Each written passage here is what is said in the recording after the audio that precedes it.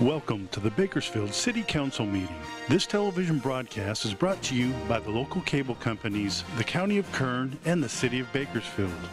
You can watch the rebroadcast of this meeting Saturday at 7 p.m., Sunday at 10 a.m., and the following Wednesday at 7 p.m. You can download the agenda for this meeting at www.bakersfieldcity.us. Presiding over this evening's meeting, the Honorable Mayor Karen K. Go. Good evening. It's my pleasure to call to order the 5:15 City Council meeting of June 24th, 2020. Madam Clerk, please call the roll. Mayor Go. Here. Councilmember Parlier. Here. Councilmember Rivera. Councilmember Gonzalez. Here. Councilmember Weir.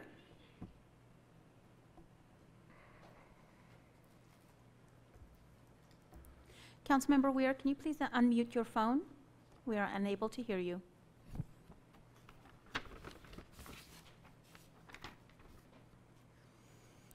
Councilmember Smith.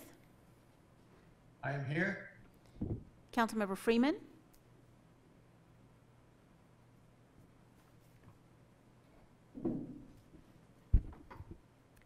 Councilmember Freeman, please unmute your phone. Here. Thank you. Councilmember Sullivan.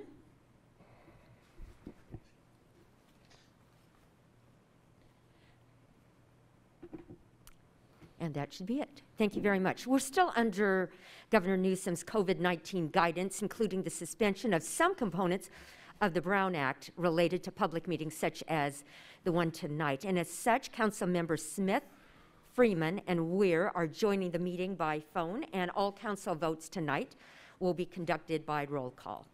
And at this time, our Fire Chief, Anthony Galageza, will offer the invocation, and then following the invocation, our Vice Mayor, Parlier, will lead us in the Pledge of Allegiance. Would you all please stand? Chief? How's it going? Bow your heads. Heavenly Father, we just thank you. We thank you for this important meeting today. We ask for guidance, direction, prudence, wisdom, and knowledge for our council and our mayor to make the decisions that are critical to this city's outcome each and every year. We ask that you would bless them, bless this city, bless it with calmness, kindness, patience, and your peace that transcends all understanding. We just ask for that continued guidance, the wisdom and knowledge throughout this room, and we just thank you for the city that we live in. We ask that you would help it grow and prosper as you see fit. And we give you the glory. In Jesus' name, amen. Salute. Pledge. I pledge allegiance to the flag of the United States of America and to the republic for which it stands, one nation, under God, indivisible, with liberty and justice for all. Thank you, and you may be seated. Mayor, would you mind, could we try Councilmember Weir again? He was, I think perhaps now he's unmuted.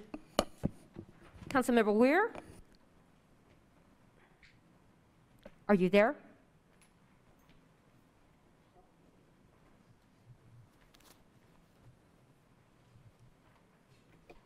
All right, we'll go on, and then once we make contact, we will have him respond.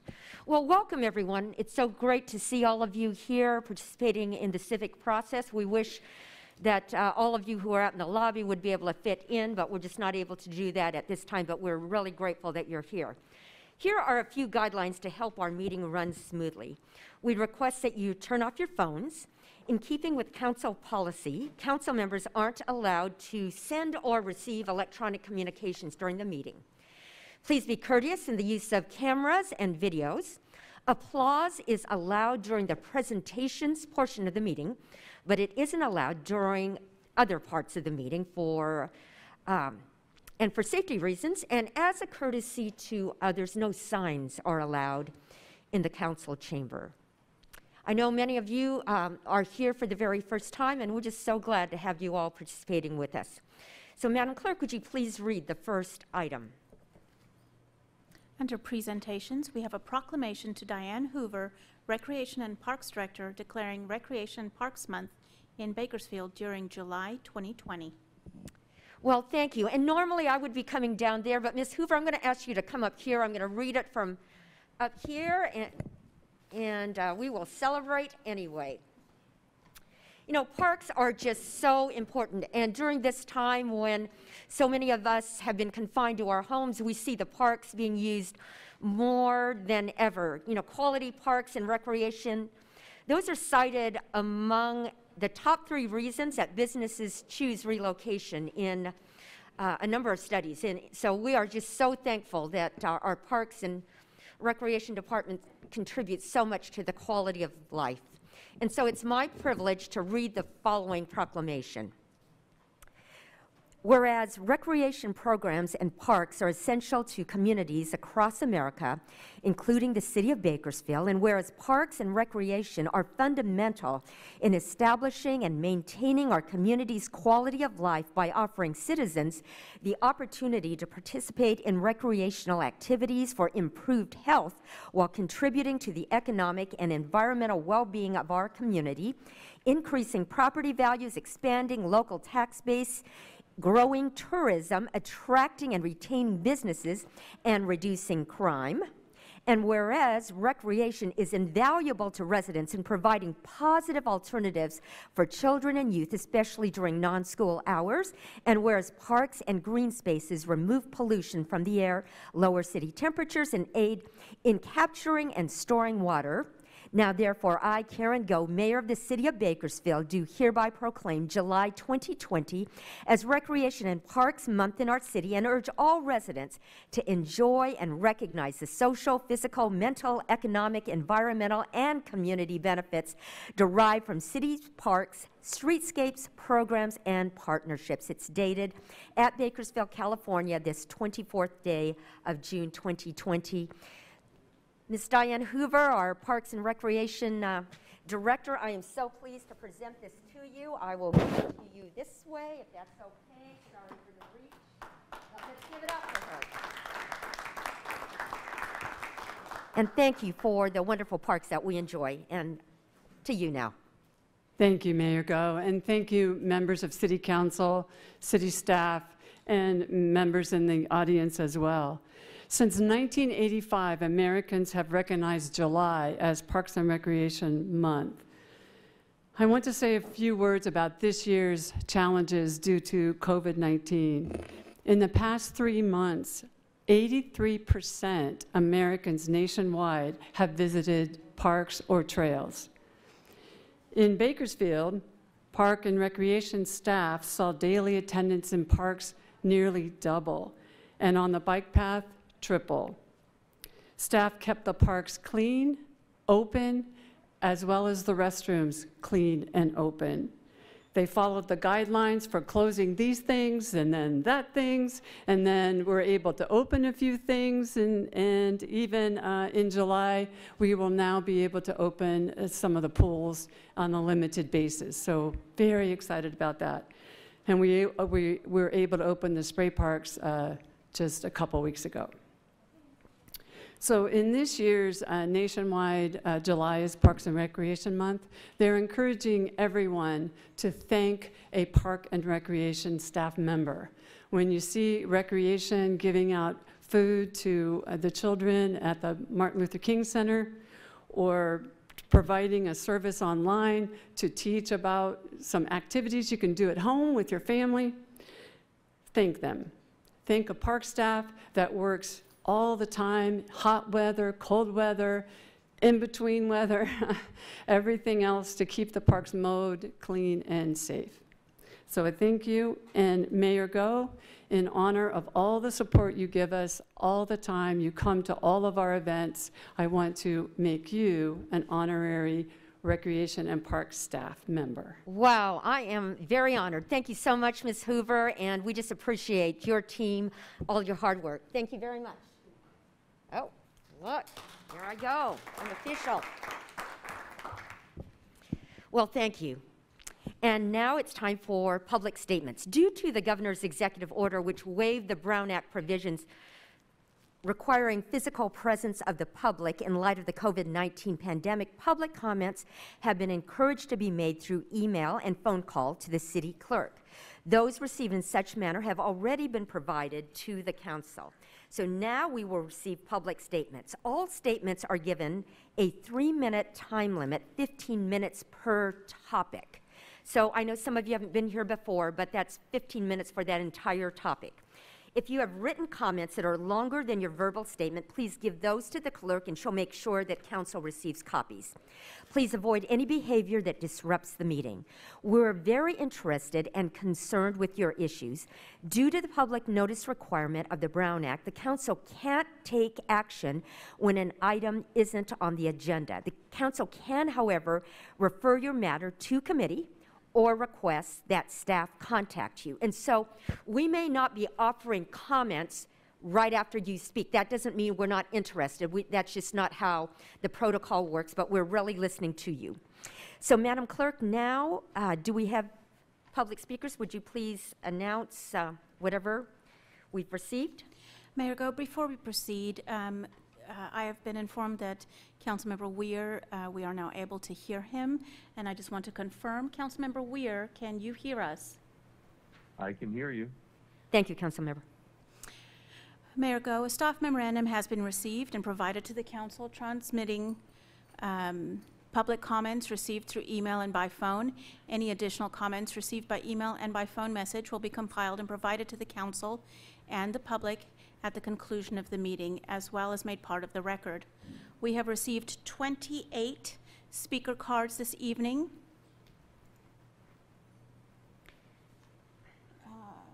22 of them regarding the budget item, 3 regarding backyard hens, and 3 regarding separate subjects. The first public speaker this evening is Curtis Bingham. Okay, and if you just hold 1 second, and 3 on separate subjects? Correct. Okay, thank you. So typically, we have 15 minutes per topic, and I see that we have 22 people who want to speak on the budget. That's a lot of people. And so if you think about 3 minutes, typically that would have been 15 minutes. So I'm going to extend that portion because it is very important to all of us. We want to hear you. But that means 22 people are, I'm going to move it from 15 minutes to 30 minutes. So I'll double the time that we normally have. So that just means that I'm going to ask you to be considerate during that time so that we can try to get 22 in. But, you know, you can do the math yourself and try to figure out to be courteous to your fellow citizens. Let's try to get all of those in, as many as we can. Mr. Bingham? I can move this up, can I?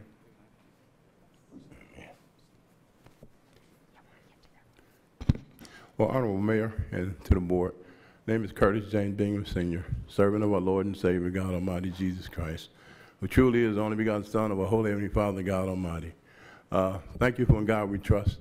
Lord, tell us to bless our leaders, and so I'd like to bless you guys with the word integrity. I've been coming a long time, and I've been watching you guys do things. And you know, I'm a great servant of law enforcement. And you know, Romans chapter 13, the Lord tells us that he's leader over law enforcement and they are his ministers. And so concerning this budget, it's already made out and everything. You ready to give them their budget and everything? Well, no problem. As soon as something happened up in Minnesota, now people want to question our budget. Well, we got to be fair and square and we got to be true.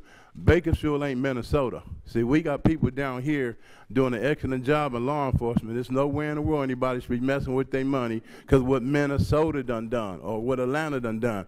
We done had problems down here, but most of them have been solved. A lot of the people have been compensated that need to be compensated. We can't keep revisiting over and over trying to punish law enforcement in Bakersfield about something that's already been taken care of. So I pray you keep your integrity and let your budget stay as you already got it. You ready to go with it? Let it stay. Because it's a shame anybody would want to fool with it. The Lord tell us what? This world shall end by evil.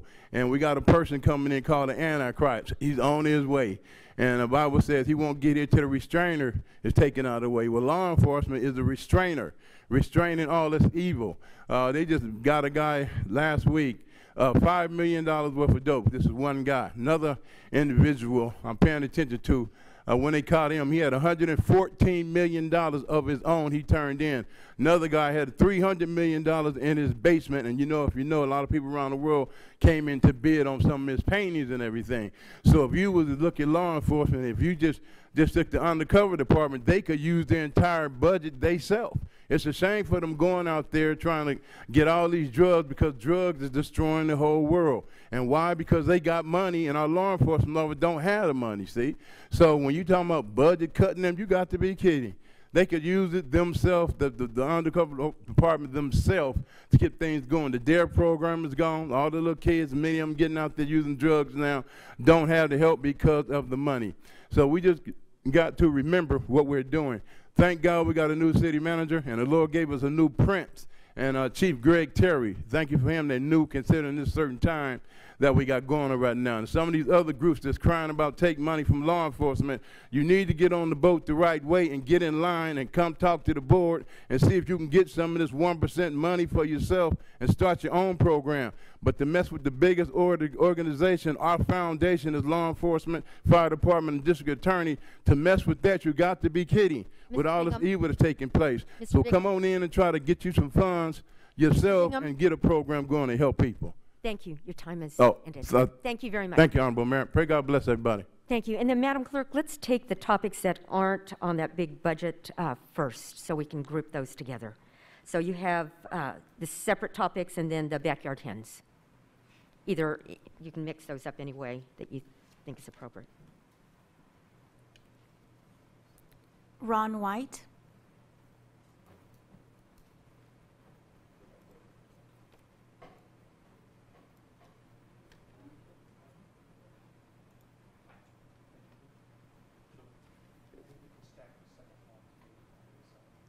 I'm sorry? Yeah, and the next person after that, if you just get ready to speak, Madam Clerk, would you announce that person, please? Brandon Chambly. So, Brandon, if you would just stand over here to the side. Mr. White, go ahead and introduce yourself and go ahead. Thank you for being with us. Yes, thank you. I appreciate the opportunity, Mayor Go, council members. I'm going to make this brief in lieu of the mask and in lieu of the heat. Thank you once again for the opportunity. I know there's a lot of folks behind me, so I'm going to get right to the point. I want to make sure that everybody puts a face to this project, if I can move this up a little bit. I represent Golden Empire Youth Tackle Football and Cheer. I'm the executive director. I want to put a face to the next phase of Kaiser Permanente Sports Village. We represent 25,000 at minimum households in Kern County. What's important about that is there's an absolute field shortage in Kern County. We want to continue to provide services for our family members, for our kids. It's also important to note that sometimes gets lost in the shuffle as you're looking at youth athletics is just who we represent. A large majority of our participants, those 25,000 households that I mentioned, are considered to be at or below the poverty line. Oftentimes families from food insecure environments. And a large number of our participants are considered to be at risk. If Diane Hoover is still in here, she'll tell you our organization has been talking to her for 10 years. Councilman Sullivan, we've spoke on this very topic.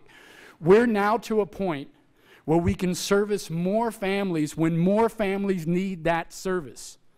I can tell you this personally, as a retired law enforcement officer in this state. If you do not provide alternatives for our youth, most often, and I'm from this community, I'm not the outside looking in, I grew up here. If you don't provide alternatives for our youth, the future of our community, the results more than often are not favorable. I know when you set up here, and you don't see me here weekly, I don't make it here a lot, you have the task of making tough decisions. But when you're looking at the next phase of the Kaiser Sports Village, please look at it more than a line item. Look at it as what it represents in our community, who it represents, and who it will serve. Last thing, everything we do, unfortunately and fortunately, has a fiscal impact. These are not just fields for practice and games. Kern County has a rich football tradition. We've had multiple players drafted. In the first round, we just had Jordan Love drafted, right? I want to certainly give a shout out to him. But with this facility, in terms of fiscal impact, we now will have the ability to have regional, state, and potentially even national tournaments because we're centrally located. It's just a good decision to give back, serve our families, and those same 25,000 members that we've talked about here today. Thank you for your time. Thank you. Next speaker, please. Mr. Chambly, and then would you call the next one to wait in line too, please? The following 3 speakers will be speaking on backyard hens. M.T. Marikel, Jack Marikel, and Luke Romanini. Mr. Chambly. Madam Mayor, I have copies of my notes. I won't go over the 3-minute limit, but You can give those to the clerk. Thank you very much.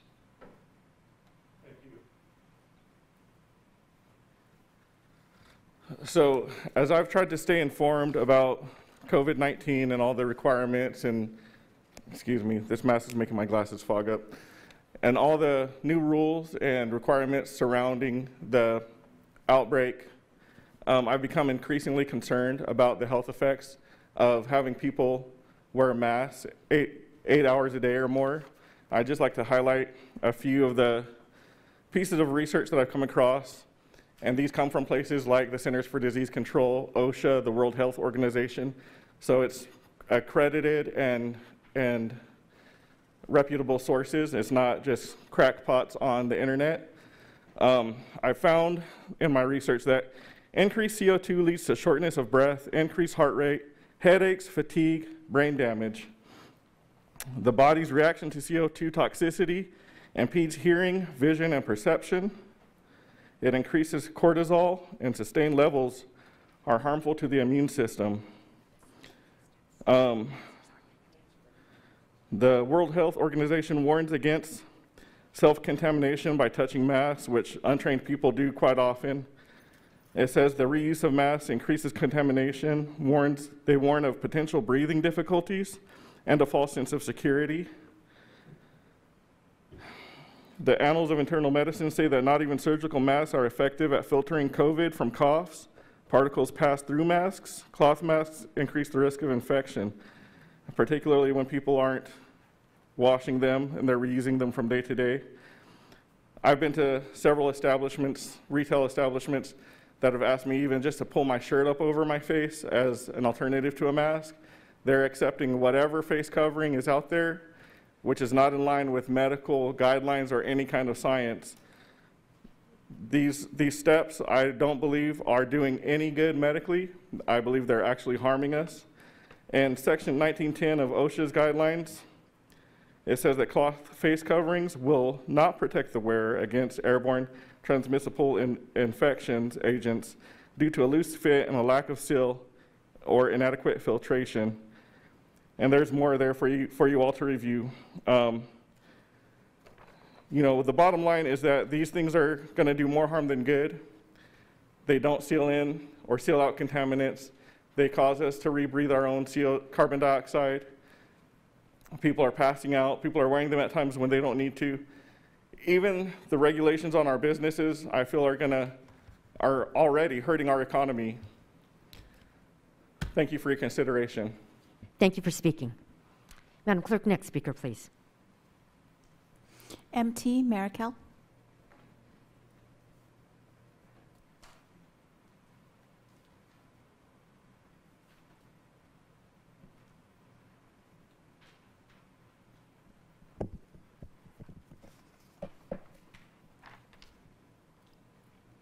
My name is M.T. Marikel. I spoke at the June 10th meeting, and I shared with you that many Bakersfield residents are actively meeting, planning, and working together to allow for the ownership of backyard hens. We are asking City Council to expand the current zoning to include R1 lots for backyard hen ownership. I would like to publicly recognize and thank the city departments that I have been in contact with over the past 2 weeks. Paul Johnson, City Planner, Jenny Gennaro, City Attorney, Billy Owens, Code Enforcement, have all been reachable, professional, helpful, and knowledgeable. I have also been able to reach and communicate with several City Council members and have appreciated their insights, comments, and support. I have written and provided a one-page executive summary document with 2 additional resources, the benefits of backyard hens and counterpoints to the most common concerns when considering backyard hen ownership. I hope you find these informative and easy to read. You are always welcome to reach out to me for additional information or discussions. I would like to conclude by reminding you that the main reason citizens want to be able to legally own backyard hens continues to be food security, bug control, nutritious eggs, and pet companionship. These are all important topics for the health and welfare of the residents of Bakersfield. Thank you for your time and this opportunity to be heard. Thank you, Mr. Marico. Next speaker, please. And I would ask, when you're waiting back there, just make sure that you try to social distance as much as possible. Next speaker, please. Jack Marico.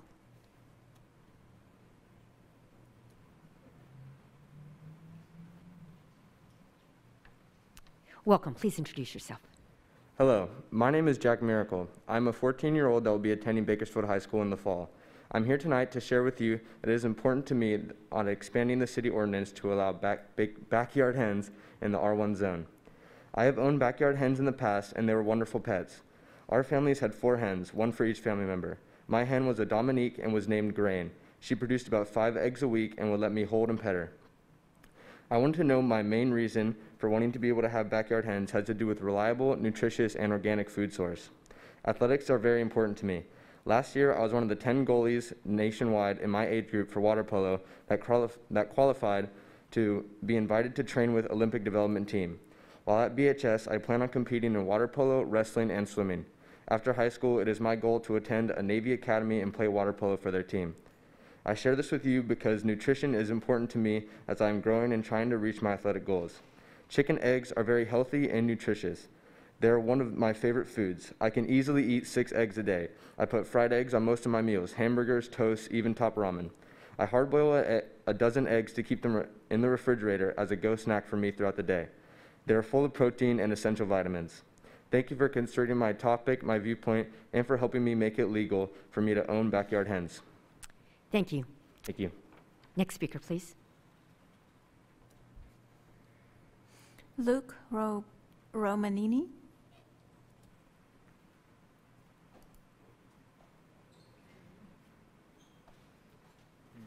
Welcome. Please introduce yourself. May I take the mask off to speak? All right. My name is Luke Romanini. My family had 5 chickens in our backyard in Stockdale Estates for about 3 years when I was in elementary school. During this time, the chickens lived in a fenced area that my dad built in the side of the yard. We were very proud of our coop and our hens. We never had a problem with a chicken escaping. It was my responsibility to feed the hens and to make sure the coop was clean and odor-free. I remember how excited I used to get when I got to collect their eggs. Sometimes we had extra eggs and we were able to share them with our neighbors, friends, and family. Our neighbors knew about our backyard chickens and enjoyed them also, and they would often come over to visit and collect eggs from the chickens. It was really fun to be able to get these edible eggs from our backyard, and everyone in my family was disappointed to see the chickens go. But we eventually had to give them away to a friend that did not live in a Bakersfield residential area because my family was very busy with school and sports. But I would like an opportunity to possibly own chickens in the future again. Thank you for listening and considering expanding the city ordinance to allow backyard chickens where I currently live. Thank you, Mr. Romanini. Madam Clerk, next speaker. Do we have any others on topics other than the budget? Okay, so now we're entering the budget phase. Typically, we would have 15 minutes for this segment. We're going to double that time. And so just recognize there are 22 people who want to speak related to the budget. And we'll go ahead and have you call the first speaker, and then the second speaker, if you would just wait there. We'll just do one additional person waiting in line. But again, for clarification, it's only 3 minutes per person, correct? Correct. And we have 22 people that we're going to try to get in to 30 minutes, so you don't have to use all of your 3 minutes. Dalton James and Tanya Hood.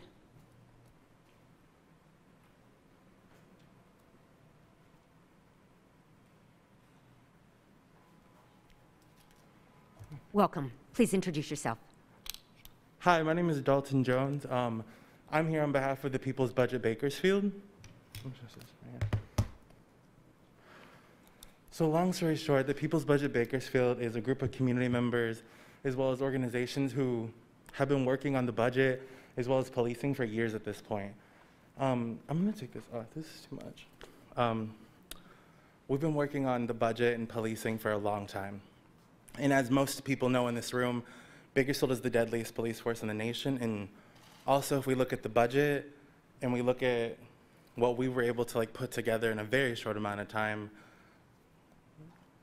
the people whose morals are reflected on the budget that you all have the opportunity to adopt is not the whole community. It's just the people who have privilege and access to spaces like this. One of the ways that I got into this was through Measure In. Measure In was supposed to be this great thing that was supposed to be able to fund public safety so we can reimagine what it looks like.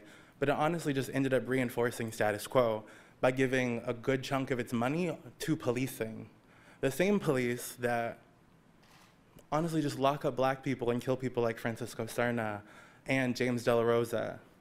Through my work in the community and through the work of the People's Budget, as well as the EJC, we have been meeting not just now, but for the past year and some change with people like Willie Rivera, Andre Gonzalez, and Mayor Go on separate occasions to talk about this very thing in the budget, where we were told, yes, totally, we would love a participatory budgeting system with little effort and follow through. Yes, we would totally love to hear from community members, but you're not going to respond to voicemails or emails from people. And now we're here in a time where we're seeing at least 2 to 3 execution videos of black people a day. 5 black men have been lynched in this country. I want to say 2 or 3 are in this state. And we're still arguing whether or not we should reallocate police funding. We need to reallocate police funding because the communities that the police are literally killing are neighborhoods like Lakeview, AKA MLK, AKA the Mayflower District. This neighborhood, the only investment this neighborhood is honestly really getting is products so you can survey them and literally arrest them. That's not okay. That's not what the community wants. That's never what the community said they wanted. So I say, you need to listen to the community. You work for the community. You were literally elected by the people. I think you should listen to the people. They literally showed up and showed out today so you could listen to them. And then also to the point of Andre Gonzalez, who was able to respond via media, but not via emails or text messages or calls. You've spent a lot of time in this community by way of organizing, but also by way of this position you're in, gaslighting people. You say you want to meet with community, so if you guys choose today, and I know there's 4 seconds left, great. If you guys choose to adopt this budget today, I would say to not adopt this budget today and actually hold another public meeting with the community so they can actually say what we want instead of saying, your time is we up. would love to meet with you. Thank you for speaking. Thank you, sir. Wherever that's coming from, that is not allowed in the chamber, so we just ask you to be respectful. We're really glad that you're here, and we're just asking that you'll be respectful. Thank you for coming here. Please introduce yourself. Hello, my name is Tamaya. I'm here to speak on behalf of the People's Budget. And I think it's really important for me to be here today because I have been working in the community for 4 years. I moved down here in 2015, in the beginning of 2015, and I started to notice the urge for me to get involved to help protect our communities because Bakersfield in 2015 was rated the highest shootings amongst police and civilians. And so when I started to get involved, I'm a big researcher, so I started to dig deep. I started to look at the research. I was able to, my community organization was able to get the ACLU to come to Bakersfield to do an investigation for BPD and KCSO. Kern County Sheriff's Office, and they did the 2-year investigation. It was done in 2015, and the results were put out in 2017. This is a public document. This is not something that I'm making up. You can go on Google. You can type in ACLU Bakersfield Police Department report. It'll show you repeated shooters in regards to officers. It'll tell you if the person was unarmed. It gives you a plethora of information. And so fast forward to Measure In. A lot of us voted for Measure In. I didn't, but a lot of the community members did because they recognized that it said public safety. But as we continued to gather, we recognized that most of the money was going to the police department.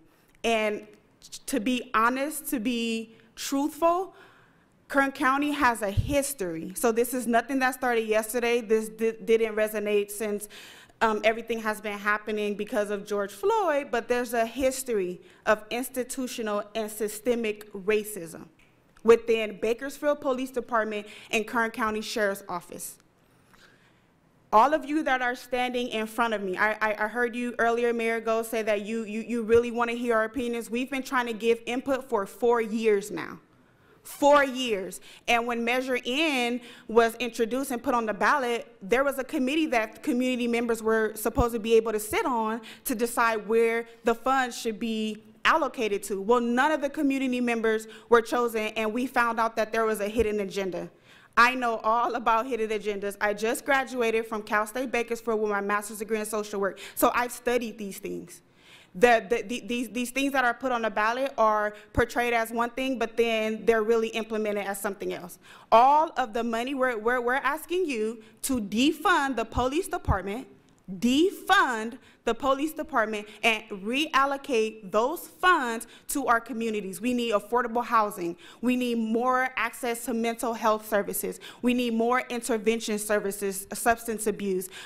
We need better education systems. So we are here, in case you never heard this before, to tell you to defund the police department and help our communities. Thank you. Thank you for your comments. Next speaker. Where is that coming from? Is that just outside? Okay.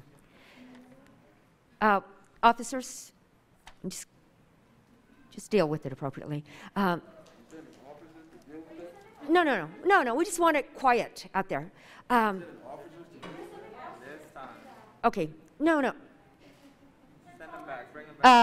People in the lobby, residents in the lobby, we're glad that you're here, but just as I was saying, there's no applause that's allowed. We know that you're very passionate about the issues, but we're just going to ask you to follow the protocol. Thank you very much. So, Madam Clerk, next speaker, please. Jerry Pettiford and Fahima Salahuddin Floyd. Okay, so you can go ahead and you can just wait over there. Thank you. Okay. My name is Jerry Pettiford. Actually, it's Marvin Pettiford. It's the nickname that I have. Anyway, I'm here about defunding and reallocation within the police department, and I speak on behalf of the people's budget. I'm mumbling in here a little bit because I'm a little bit emotional with this. I am an ex-police officer, so I do understand the need to have policemen in our society without any stretch in imagination. However, the makeup and the structure of the police departments, not only here in Bakersfield, but nationally, have been based on a premise, unfortunately began with policing and retreating, picking up slaves. That sort of mentality has continued on through the centuries of time. What has occurred is that we have a system that is broken. It sits and is run on the basis of racism, not perpetrated necessarily by all, but certainly by many. And when I talk about reallocation and defunding, the money that's given to the police department, some of that money could be used to investigate having additional services within the police department that address the needs of the community, that address the needs of the police department. The police officer can't be a social worker, a psychiatrist. He or she cannot be a number of things. And the new look of the police department should not include those kinds of responsibilities. And the money offered to our community and to the police department for fixing the needs of the community should be reallocated to build a better paradigm for our police department to look at and be parts of. Thank you, council members, Major Joe. Thank you for your comments. Are there people in the lobby who would like to come in here? We have a lot of empty seats. So officers, if you just let them in, we'd like to get as many people in here as possible. So just, yeah, that would be helpful. And the next speaker, if you would come forward.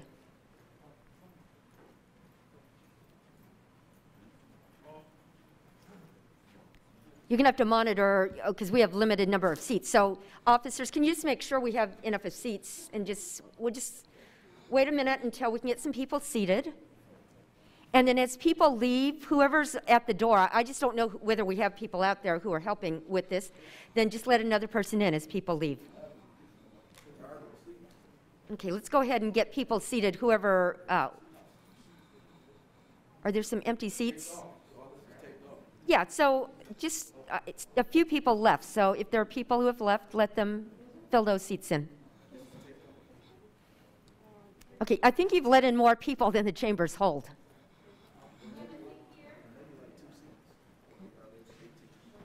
Yeah, it's 25.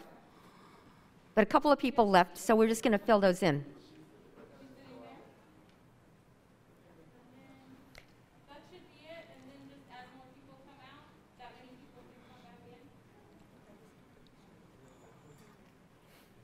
Okay, next speaker, welcome. Please introduce yourself. Hi, my name is Fahima Salahuddin Floyd, and I'm here on behalf of the People's Budget Bakersfield. As the people before me mentioned, the People's Budget Bakersfield is a coalition that is a long time in the making. Black and brown organizers have been organizing around police reform since I was a teenager. I'm 35 now. I'm from Bakersfield. I live here. I have children. I want my children to grow up in a society, in a community that is safe. Not safe just for white people, but safe for everyone. See, here's the thing. The police are the oldest domestic terrorist organization in the United States. They are insidious. Their roots are created from chattel slavery. You can't fix that. The time for police reform is over. The time for accountability is now. And so if you care about black people the way you claim to and everyone claims to, then you will listen to what the people are saying to you tonight. Look at all of these people. We're not crazy. Not everyone is with our organization. Not everyone is here with the same group. However, we all have the same common goal, which is to protect black bodies at all costs. My daughter, who is 8 years old, is afraid to go to the post office because she thinks the police will murder her. I cannot tell her that's false because time, history, and current events have shown that that is emphatically true. So we are asking you to defund BPD and adopt the budget that we've created that reflects what people in Bakersfield actually want. The time for symbolic gestures is over. Your silence is complacency. It is consent. If you don't listen tonight and you don't hear the people of Bakersfield, you are just as guilty as the murderers who continue to kill black people. Thank you. Thank you. Next speaker, please. Tiara King and Patrick Jackson.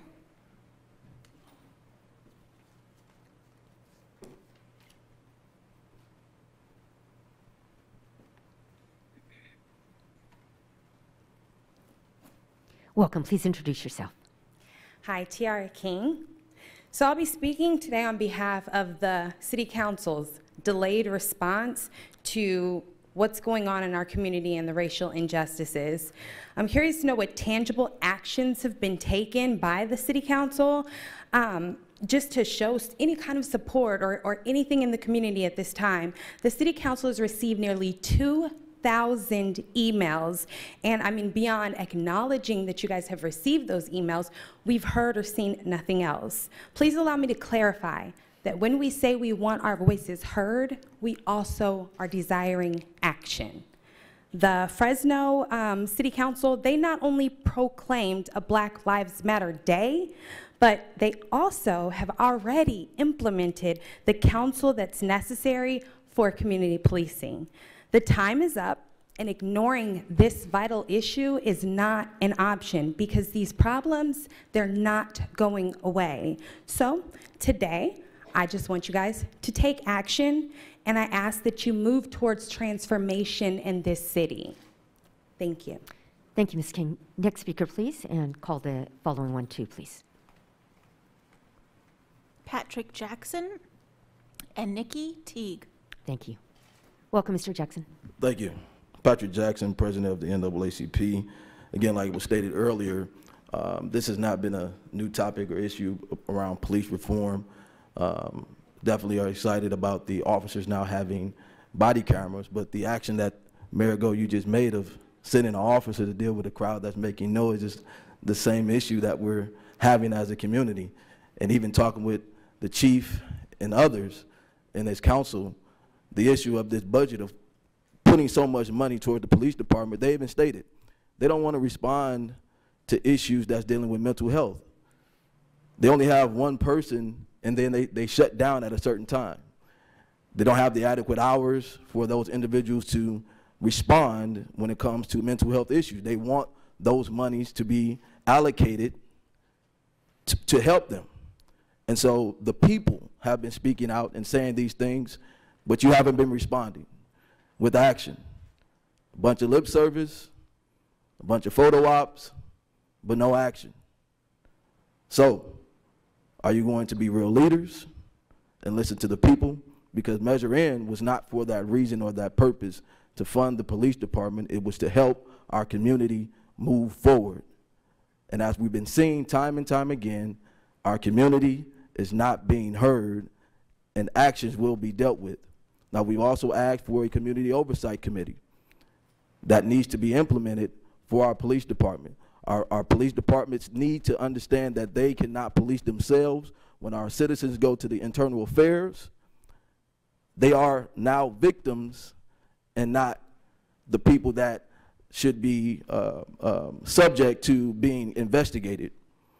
So we believe that the people will have a voice to try to push forward an agenda item, and we're requesting that whoever sits on that particular committee, that we move forward of putting the Police Oversight Committee on the agenda so that we can begin the process of implementing it in our police department in our city.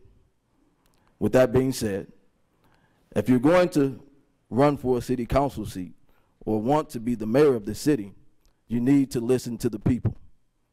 So I encourage each and every one of you to look down in your spirit, look down into yourselves.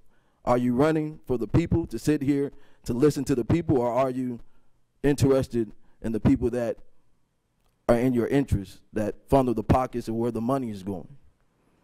Sit down and pray. As you continue to pray, look deep within yourself and ask yourself that real question. Are you really concerned about the people, or are you in this for alternative reasons? Thank you. Thank you, Mr. Jackson. And let me just clarify, our officers are just here as the staff for tonight, and so they're closest to the door, and so that's just the reason I made that comment. Next speaker, please. Nikki Teague, after Nikki Teague, Kiki Navarro, and after Kiki Navarro, we have Jared Haig. Welcome. Please introduce yourself. I'm Nikki Teague, here on behalf of the people and the Next Step organization. Coming to the town hall meeting for the first time really opened my eyes. It showed me you are exactly who I think you are. I see no one who resembles me, so how could you possibly make a decision that will be beneficial to my livelihood? This isn't Minnesota, but we have our own local George Floyds here in Bakersfield. I hear all of these false hopes and see no action. During the meetings, you showed me that you value property, vanity, and even hens over human lives. We have pleaded for your humanity to show, and you don't budge. We ask you to stop killing us, and you refute. All we want is what you want for yourself and for your family, to live freely, to not worry about your skin igniting so much hate in someone. We shouldn't have to worry about the possibility that when we make it back, that we won't make it back home. We want our youth to be able to grow up in a world where we don't have to train little black and brown kids on how to comply and submit for people like you to feel comfortable. I don't want to wait to see change later when you have the power to implement change now. I don't want to wait to be able to walk this world freely. I don't want to wait for people who resemble me or shades lighter than me to not be seen as a threat. I hear all of this talk of the future and how to make it better, but it must start now. What we should be discussing is now. What concerns me the most is that famous line that you all use, I have no power, we don't control this, or that's that department. You simply ignore us and give us the runaround so you don't have to do your job. So you are not held accountable for the things that go on. I am no longer asking, we are no longer suggesting, we are demanding. So I tell you this not as a threat, but as an eye-opener. If our demands to be seen and treated like human beings are not met, there will be consequences. You refuse to act out of fear, but if you don't comply, then you really should be afraid.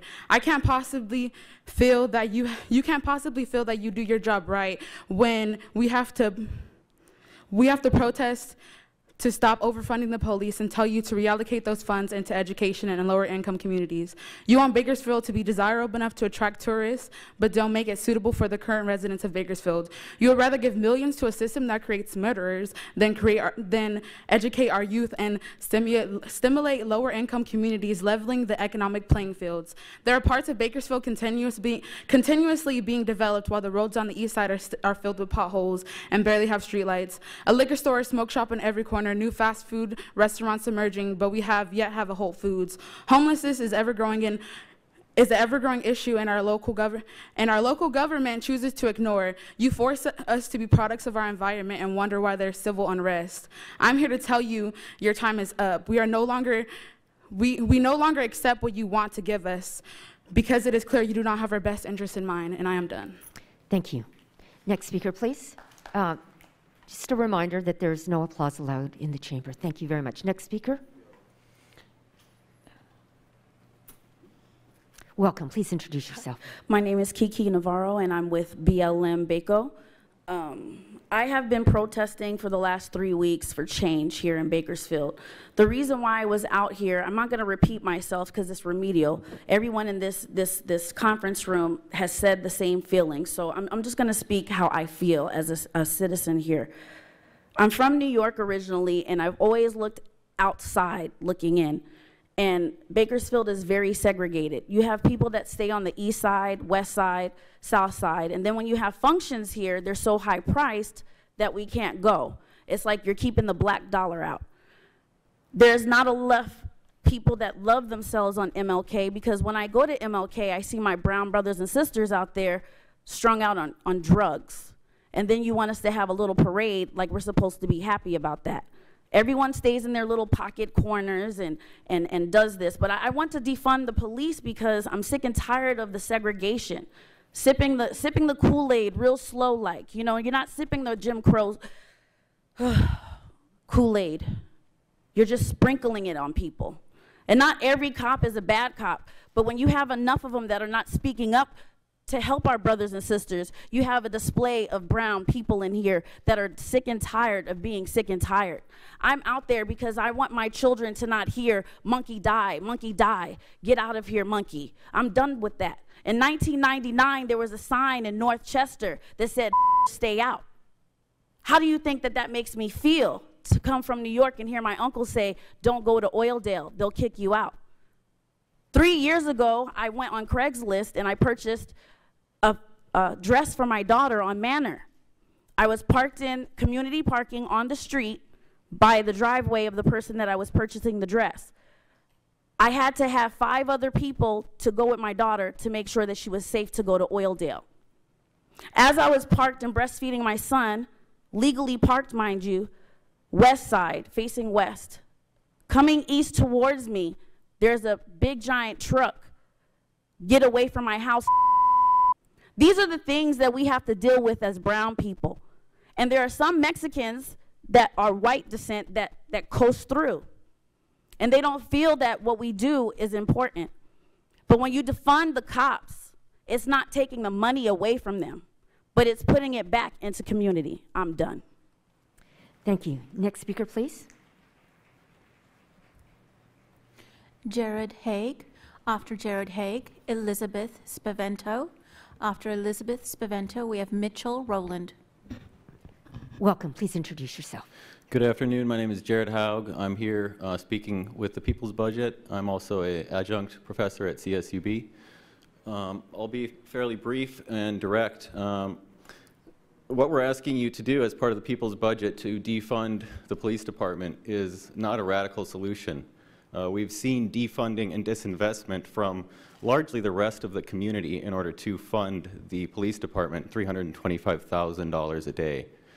What we're asking you to do is simply apply the standards of disinvestment and defunding that you're applying to the rest of the community that you claim to be representing, and apply that to the police department that is getting 41% of next year's budget. We're demanding that you start to speak for the entire community, not just the white, wealthy business people of the community, but the black and brown citizens of our community also. I'm tired of seeing solutions to homelessness be increased police. I'm tired of seeing solutions to mental health crises be increased police. We need to start putting money in other places and to start funding the actual community that you claim to be representing. Thank you.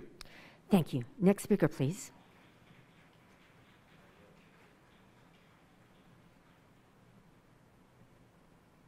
And is there another one that you can just announce after that one? After Elizabeth, there's Mitchell Rowland. Thank you. Following Mitchell Rowland, it's Andrea. Okay, thank you. Welcome. Please introduce yourself. Hi, my name is Elizabeth Spavento. I'm a citizen in Bakersfield. I live in Ward 2. I just wanted to talk to you today because unlike the mayor and city council's budget, which gives almost half of the general funds to the BPD, the people's budget does not. Hundreds of survey takers determined that the city should prioritize universal needs such as housing, childcare, healthy food, clean air and water, pandemic recovery, the built environment, and reimagine public safety over the needs of the police department. And I would argue that all of these things, when together, work in collaboration to help eliminate poverty, crime, a lot of the things that we think that the police are actually trying to do when their real main job is to enforce the law. I'd like to remind you that this should come as no surprise, seeing that the Bakersfield Police Department was named the deadliest in the country in 2015, not something that I'm proud of. Publications like The Guardian and Vanity Fair wrote extensively about it. You can find this information online. You've had 5 years to make significant changes and reforms to bring the police force in alignment with the needs of the community. And notice what I'm saying. I'm saying that the police force needs to be working with the community for these solutions, not against it. I'm sorry to say that I think you failed doing this to produce the kind of culture shift that this movement is calling for right now. We stand in solidarity not just with the citizens of Bakersfield, but the rest of the citizens in 50 states across the country, those that are standing in solidarity globally in other countries besides ours for the rights of Black people. We need to end systemic racism in the police force and redistribute wealth to the people in this community that have been asking for it for decades. And I would assume, since we decided that there is a housing crisis, that some of these issues should take priority for you. I'm specifically reaching out to every single city council member in Bakersfield because you need to directly engage with communities, especially Black and Indigenous communities that are most at risk from police brutality, environmental disaster, decreased access to economic opportunities, and poor education systems. There is an and in the sentence. It's not just one thing. These are compounded problems that need solving right now. Poverty is not an abstract number. There are real people in our very real city that are experiencing poverty. Right now, that's over 19% of everybody in Bakersfield here. Almost 1 out of every 5 Bakersfield citizens is in poverty, which is the highest indicator of crime, right? I'm asking you to rise to the call of restorative justice. Honor your vows as elected officials to fix these really real problems that are affecting our real community right now. Over the past 2 weeks, our city has shown its overwhelming support for defunding the BPD. It has made clear through both physical and digital actions that Bakersfield must not use this money to fund an organization that has lost the accountability in the eyes of the national public. Thank you for your comments. Next speaker, please. Mitchell Rowland, followed by Andrea. Welcome. Please introduce yourself.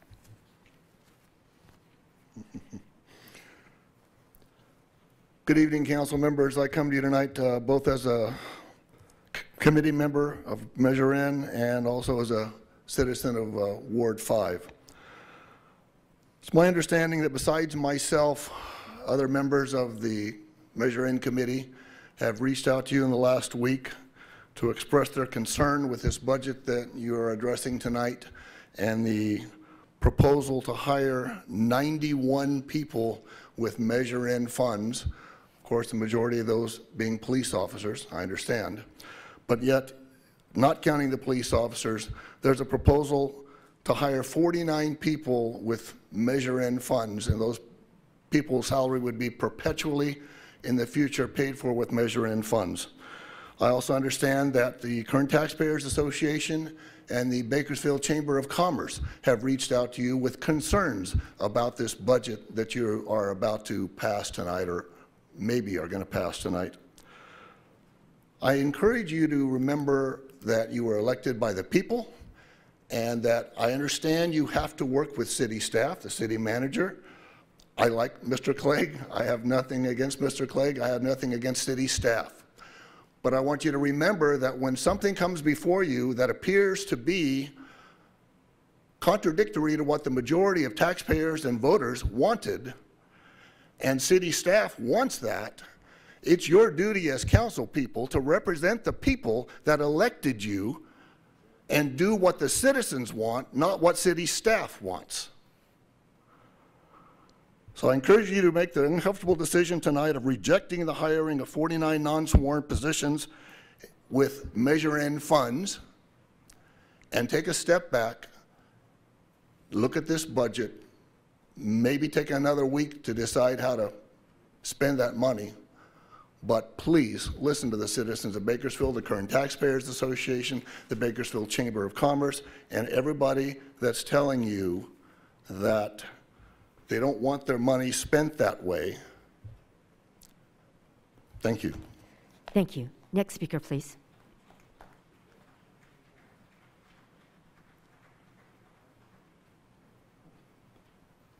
My name is Andrea. I am a student at CSU Bakersfield, and I am here because I am very outraged. I am so outraged that the community has to come here and basically explain ourselves why the police is a problem here in Kern County and why you should not approve this budget. Many of our community members have come here and given you stats about how bad it is here in Bakersfield, but we shouldn't have to. This is your city. You should know where funds should be allocated and where they should not. And the police department is definitely not a place to allocate our funds. And also, what's up with all these city council individuals that are not wearing masks? Before we walked inside, everybody had to be wearing a mask, but some people in here are not.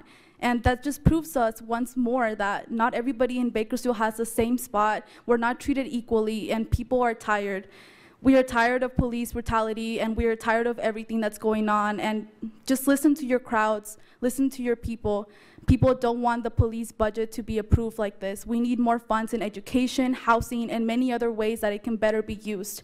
Please listen to your community, and don't be on the wrong side of history. Thank you.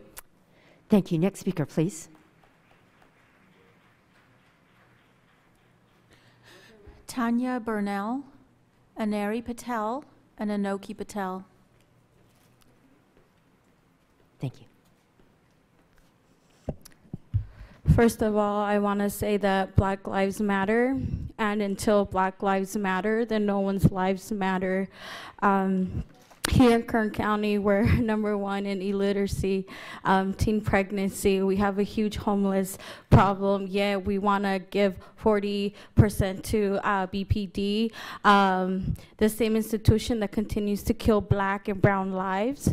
A 73-year-old man by the name of Francisco was killed by BPD. He had dementia. He was walking away, but a white woman, she's afraid for her life, right? So he's killed, right? A 19-year-old girl is mistaken by a 40-year-old man, 200 pounds, and she's attacked by a dog. This is what the BPD does. So if you pass the budget, you're telling the community that you don't give a about Black lives. Thank you. Next speaker. We're at 30 minutes, but we're going to go ahead and extend it another 30 minutes. So next speaker, please, and the following one, please. Aneri Patel, Anoki Patel, and Adrian Escanias.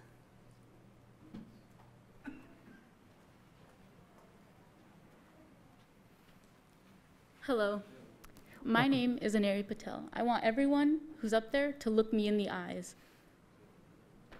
Ward 1, please get off your phone and look me in the eyes. Thank you. I want everyone here to understand that all the people behind me, the people in the lobbies and the people outside and the people that have been protesting for almost a few weeks now after George Floyd's death, another man named Robert Forbes was killed. I specifically tried to reach out to many of the council members that are sitting up here today, and they blatantly ignored me. You know who you are. You need to make change.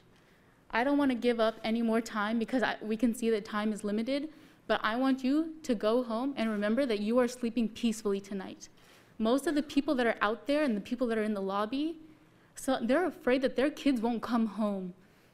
You know that? You don't feel bad, you know?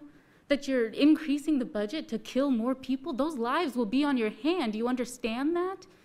These lives matter. Black lives matter. You know that? These communities, these people. It clearly shows that you guys lack empathy. And I want you all look me in the eyes, please. Ward 1, Ward 2. Look me in the eyes. Thank you.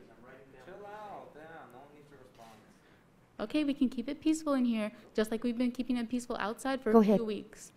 Now, I'd like to address the next caller, please. Thank you, and sleep peacefully tonight. Don't forget it. Thank you. Next speaker, please.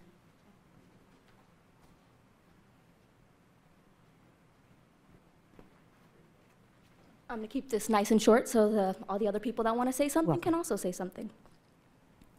First of all, I want to start by saying thank you to every activist, every community member, and every individual that came out today to make their voices heard, whether they're in this room, in that lobby, or outside. Have you ever seen this many people come out for a city council meeting? Because I sure as hell not.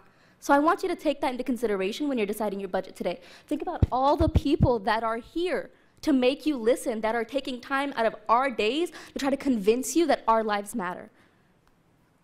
Now let's start with the budget.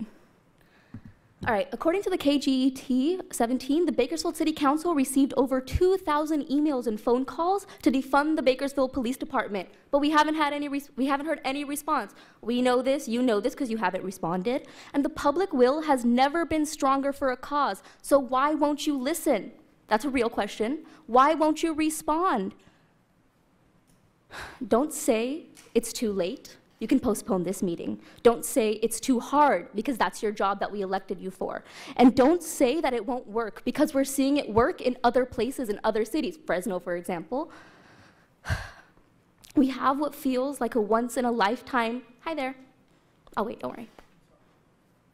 We have what feels like a once-in-a-lifetime chance to make a change. And if you don't want to do your job and listen to the people, then I'm going to politely ask, resign. There are hundreds of young people out there who are willing and wanting to replace you, who are willing and wanting to serve their communities, who are willing and wanting to not stay silent when happens. If you can't handle that, then quit your job. If you can't represent the people of Bakersfield, then quit your job.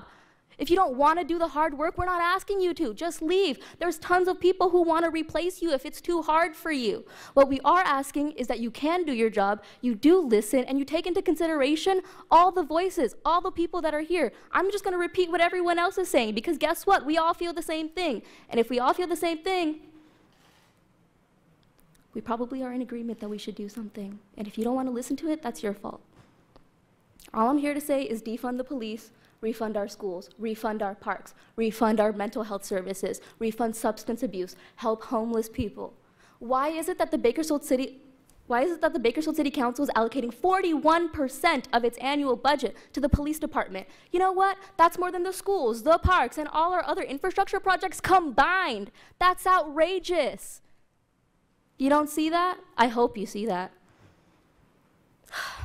All I'm asking is you do your job, and if you can't do your job, quit your job, because there's tons of people here that have created a coalition that are putting in hours that they're not being paid for like you guys to create a budget that represents what they want. And if you can't see that, then you know what to do. You know where to resign. Defund the police, refund our communities, and Black Lives Matter. Thank you. We're going to take a 5-minute break. It's been requested, so we'll just step out right now and come back at 6:30. Thank you. All right, so I am assuming that we have our 3 other council members online, and we are going to keep moving ahead. So, Madam Clerk, next speaker, please. Adrian Escanias and Crystal Rains. Okay, thank you. And somebody just help me who's keeping time. What's the end of this cutoff period? Madam City Attorney, were you watching on that? My understanding, Mayor, is that the cutoff time would be 6:45 plus the time that we just took for the break. So 50. that would be 6:50. Okay, thank you. There are quite a few people who still want to speak, so we're just going to ask you to be respectful of that, but welcome. Before I begin, I'd like to thank everyone, the supporters of the Black Lives Matter movement for being here, as well as everyone who came to speak their piece, as well as the honest, hardworking members of our police department, and all our council members who would love to see change. Thank you. Please introduce yourself. My name is Adrian Esquivias. I'm a lifelong citizen, current member of Ward 6, fellow Councilmember Sullivan, and a career-long educator. I'd like to begin by saying that in 1999, I was 7 years old. My next-door neighbor was a sheriff's department member. He allowed us to go ahead and cause mayhem and mischief across the board in our neighborhood. However, when it was that one black kid in my neighborhood, it seemed to be an issue no matter what it was, even if he was playing basketball. The year is 2001. My mother's abuser is being interrogated by the Bakersfield Police Department. They take my eyewitness accounts. Nothing is ever done about that. The year is 2003, and I'm with a friend of mine who is a bit of an arsonist. He's changed now. However, when the fire department comes by, everything's hunky-dory. However, when the sheriff's department comes by, that's when things change. That's when they pin me against the wall, even though I had nothing to do with it. The year is 2008, and my then current girlfriend, who his father is actually a judge, says she doesn't need to worry about any speed takings or anything like that because, hey, Daddy's a judge. Now, with all that being said, I want you to tell me, do we live in a tiered society? Or are we all going to live and abide by the American principles? Thank you. I yield my time. Thank you. Next speaker, please.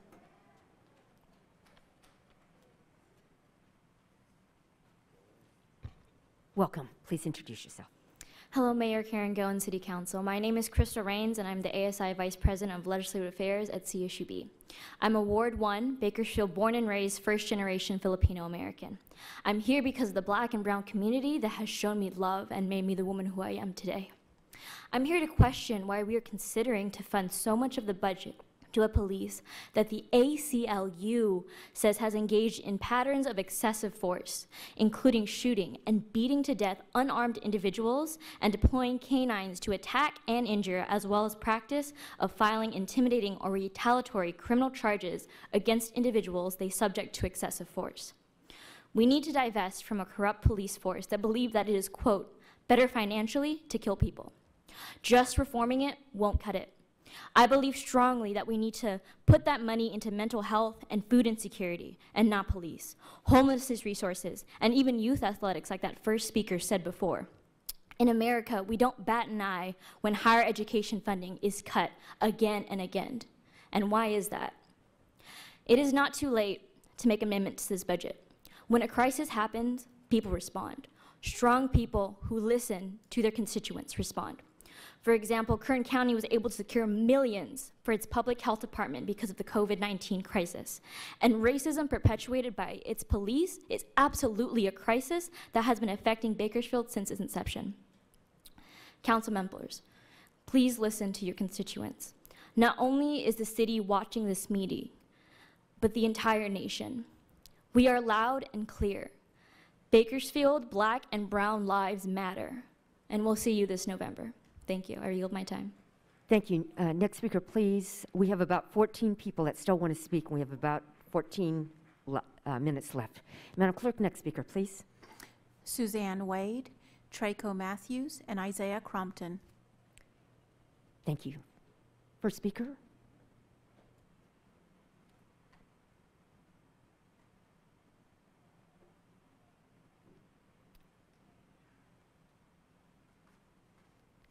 Welcome. Please introduce yourself.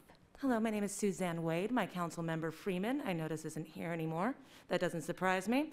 He wasn't at the protest. He didn't come out and speak with us.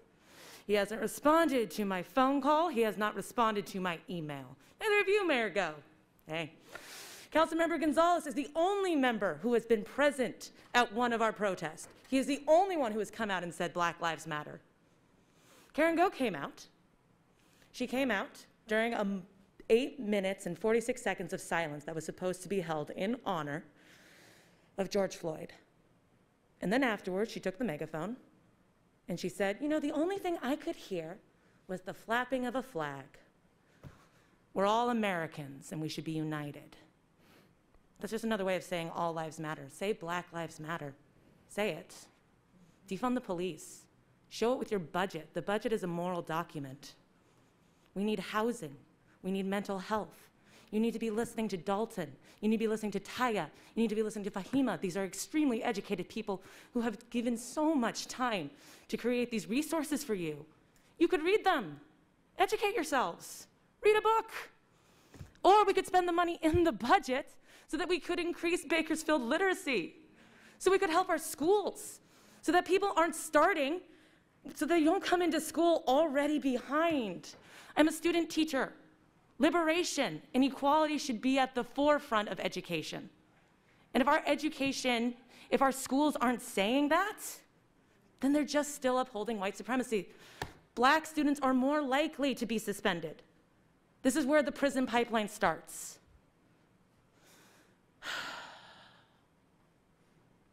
It's been really hard being out there. It is really hard to hear all this, but you need to come out and talk to these people. They are so smart. They have been so kind to me. Even though it is not their job, it is not, we shouldn't be making these people do emotional labor for us. We have to be better. We have to be smarter. We have to be educated. They shouldn't have to come up here and tell you these statistics. You should know what the ACLU says. You should know that the Bakersfield Police Department has been under investigation by the Department of Justice for the last 3 years. You should know what Donnie Youngblood has said when he said that in response to homelessness, he was going to increase minimum incarceration for drug offenses. He said he was going to increase incarceration to help homelessness. That's what you want to put your money into, the police department, not into housing.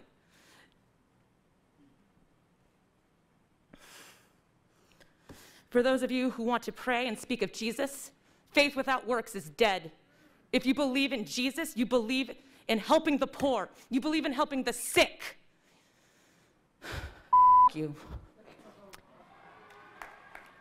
Thank you. Next speaker, please. And just so you all know, you might not have heard, Councilmember Freeman, Councilmember Smith, and Councilmember Weir are on the phone and at this meeting. Next speaker, please. Traco Matthews, Isaiah Crompton, and Michael Turnipseed. Mr. Matthews? Traco Matthews. Traco, are you out in the lobby? Can somebody back there just check, please? Let's go on to Isaiah Crompton, and then we'll check on Mr. Matthews and then come back. Isaiah had to leave? Okay, thank you. I'll hold Traco, and then Mr. Turnipseed next, please.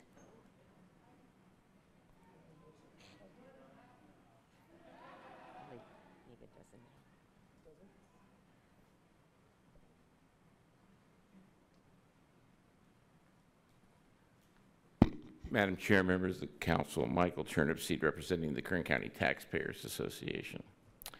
I just want to review a little history with you.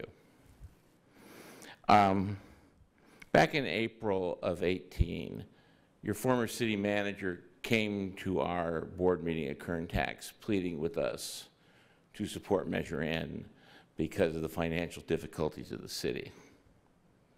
The next month, we drafted a letter to you, the council, and staff on May 18th, laying 4 simple things that we wanted: accountability, transparency. On June the 14th, an email which I provided each of you, Alan said, agreed. We thought we had a deal. Oh, but the ordinances weren't drafted. None of those things happened. And but at election time, Measure N has been nothing more than another ordinary budget process for you, where staff comes up with the staff wants, and the community who has needs have been unable to comment. This is broken promises. You're the council. You were here when this all happened. You're here today. And people are upset when you break your promises. Thank you for your time. Thank you. Next speaker, is Mr. Matthews out there? Have we located him? Okay, he's not here, so can you go ahead and announce the next, please? Oh, no, I was wrong. Some of these have already. David Abbasi, Christina Gonzalez, and Kevin Burton.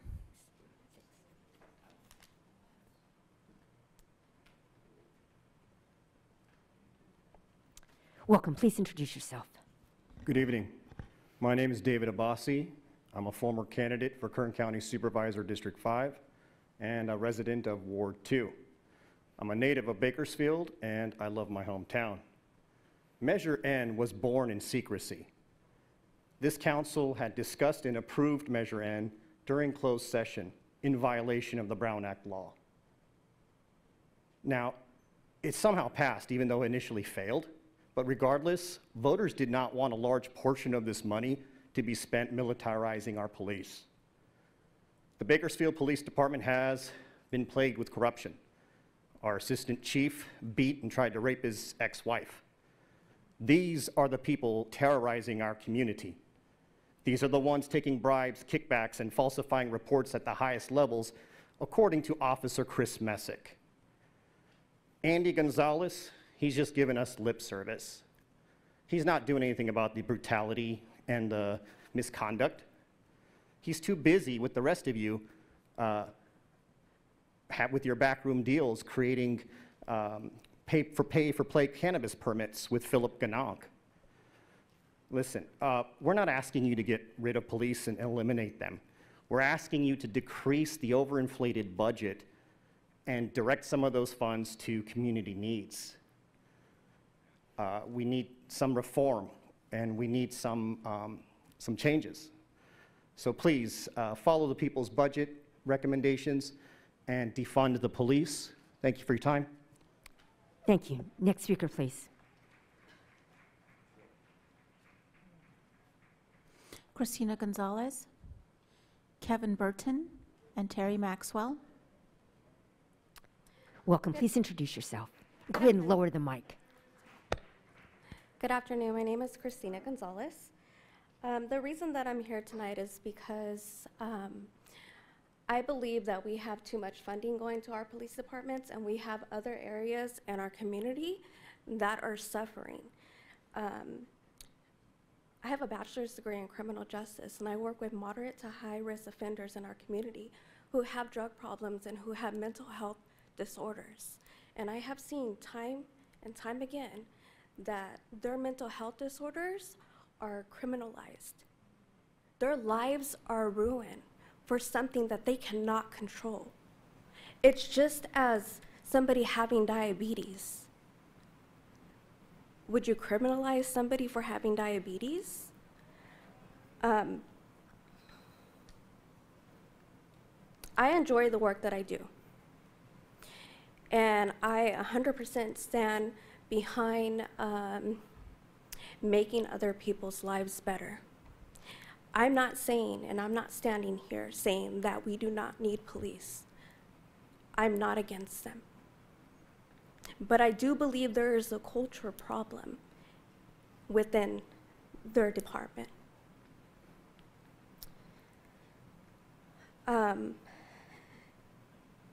These last couple of weeks, I have seen in the media with the Sheriff's Department and BPD, the chief, and they've been very attentive to the community and their concerns. The most I've ever seen, and I lived here my whole life.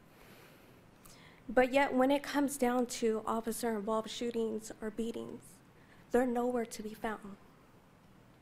Nowhere. When we have police departments, they are supposed to be working with the public You're not supposed to be hiding anything. You're not supposed to be covering up anything. You're supposed to be transparent. You cannot have a relationship without trust. And that is what this city is lacking with our law enforcement. That is trust. Thank you for letting me talk. Thank you. We have 4 more speakers in about 4 more minutes. Next speaker, please, Madam Clerk.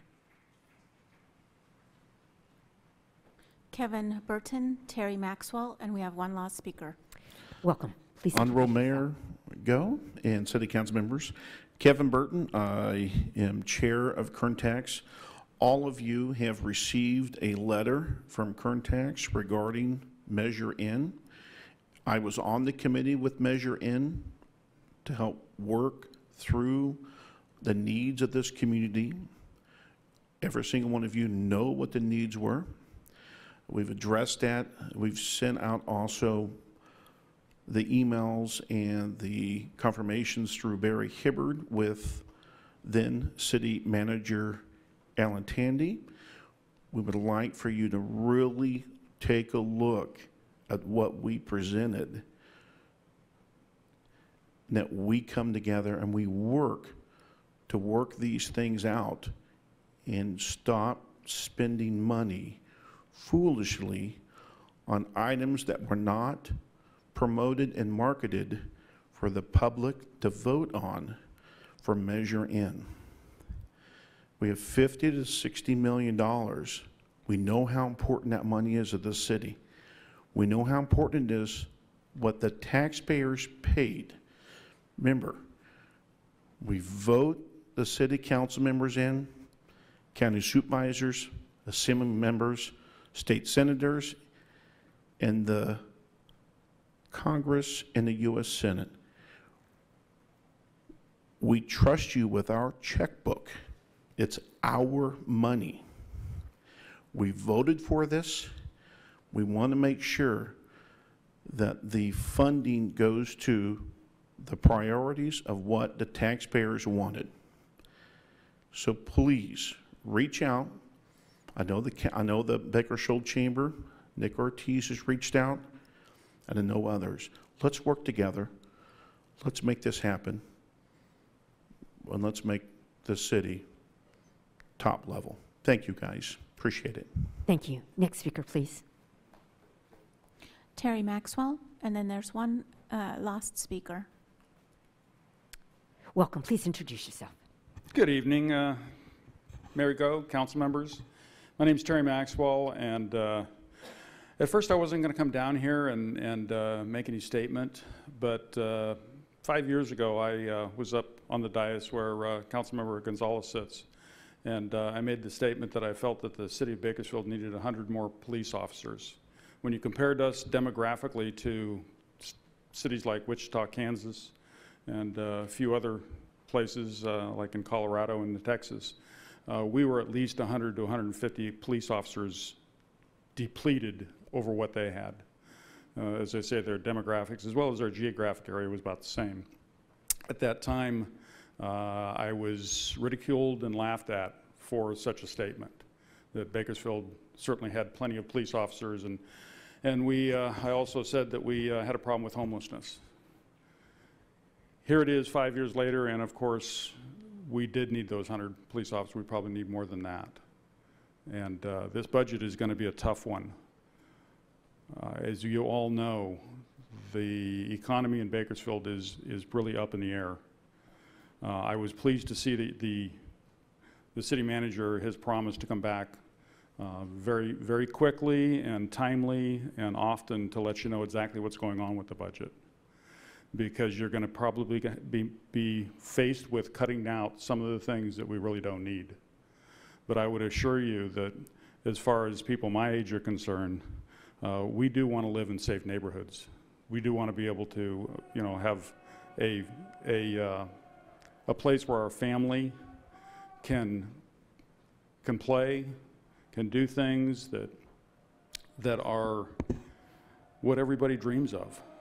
And I would think that the money that you're going to be spending is going to have to be prioritized this year. it's no secret that there are some that are not agreeing with what I'm saying. But again, I represent a certain group of people in this community, and we do expect that we'll have a police force. I know a lot of these guys on the police force. They're outstanding individuals. I've known the past police chief. I know this police chief. They're great people. They're great people. They're great leaders. And I would hope that as the budget does not perform the way that you're hoping, that you will continue to keep this neighborhood safe and our community safe. Thank you. Thank you. Next speaker, please. Mayor, I apologize. We have two final speakers, Joey Fielding and then one last speaker. Welcome. Mr. Fielding? Is Joey Fielding in the lobby? Officer, can you just check on Mr. Fielding? And let's go ahead and have the final speaker. Madam Clerk, would you announce that person, please? Okay, go ahead and introduce yourself. Hi, my name is Nicholas, and I'd like to speak on behalf of the budget as well. Along with Mr. Maxwell, I didn't have the intention of coming here to speak tonight, and I actually was kind of outraged by the mob mentality which has taken over our city, and especially our city council meeting tonight. And I wanted to speak on behalf of the businesses in Bakersfield, California, which get vandalized multiple times, thousands of times throughout the year, and those costs drive up the overall amount that these businesses can reinvest into their communities. And with the protection of the police department, which gets stuck writing long reports on very, very small things, as opposed to getting back and protecting these businesses and the community as well. So these businesses invest in their communities with the hopes of future payoff through decreased crime and also increased education of the individuals in the communities. I hear cries of this mob of tearing down the establishment instead of building upon what we have already. The tearing down, which was something which was built by the people of this community, the businesses which funded everything which we have, should not be taken small. We should also appreciate everything which we have come from. Money by individuals and businesses fund the city, and without protection, people are in fear. Without proper protection, people will begin taking matters into their own hands, causing chaos. Businesses don't wish to do this. Businesses want to be protected by their city. The police, defunding it is not the solution. Policing and protecting our community and our businesses, which fund us, need to be protected. Money doesn't grow on trees. I understand that. I don't believe that this money should just be going to pet projects of a mob. There's a majority of people who fear to speak. And these individuals, they don't wish to let those people speak. They fear for their lives.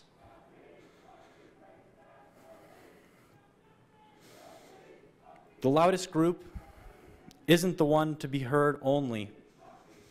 The silent group also needs to be heard. The businesses, the individuals, we want to be protected. I'm not saying that the police are all good. Sure, where is there something in business? There are bad apple businesses, but you can't judge an establishment off of the two bad things.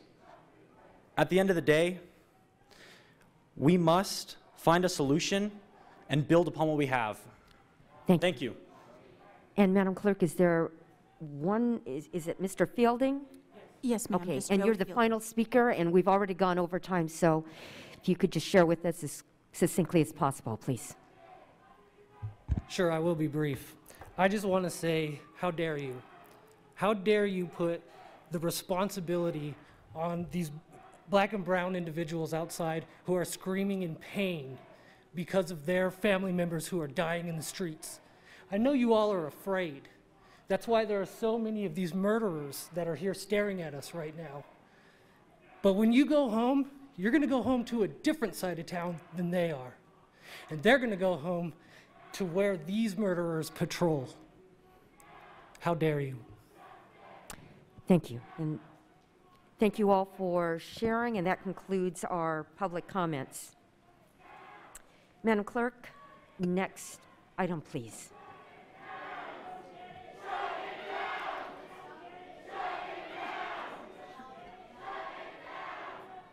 Okay. Under consent calendar, we have consent calendar items 8A through 8AW for approval. We have received a staff memorandum regarding item 8H, transmitting email and voicemail correspondence. Okay. Let's take a 5-minute break. Thank you. Let's continue. So we are, Madam Clerk, go ahead and announce the agenda item again, please. Certainly. Consent calendar items 8A through 8AW for approval. We have received a staff memorandum transmitting correspondence for item 8H. Vice Mayor. Does any council member wish to recuse themselves from an item? Does any council member wish to remove a consent item for separate consideration? Yes. Yes. Is Bruce? Pardon me? This is Ken. Okay, Ken, what do you have? Let Bruce go first. Bruce. Well, Bruce has stated that he would like to remove item H2. Oh, okay. I'm And- good with that. And I'm sorry, can you speak up a little bit? I'm good with that. That's fine. Okay. I don't need to remove anything else. So I'd like to make a motion that we approve consent calendar items 8A through 8AW with the exception of H2, along with the noted agenda corrections by the city clerk. Thank you. So you have a motion. Madam Clerk, would you please call the roll? Vice Mayor Parlier, Aye. Councilmember Rivera, Aye. Councilmember Gonzalez, Aye. Councilmember Weir, Aye. Councilmember Smith, Yes. Councilmember Freeman, Aye. and Councilmember Sullivan. Here, aye. Motion you. is unanimously approved. And so now H2, Councilmember Freeman. Yeah. Thank you, Mayor. We really can't hear you. Can you move the, increase the volume, please, Madam Clerk?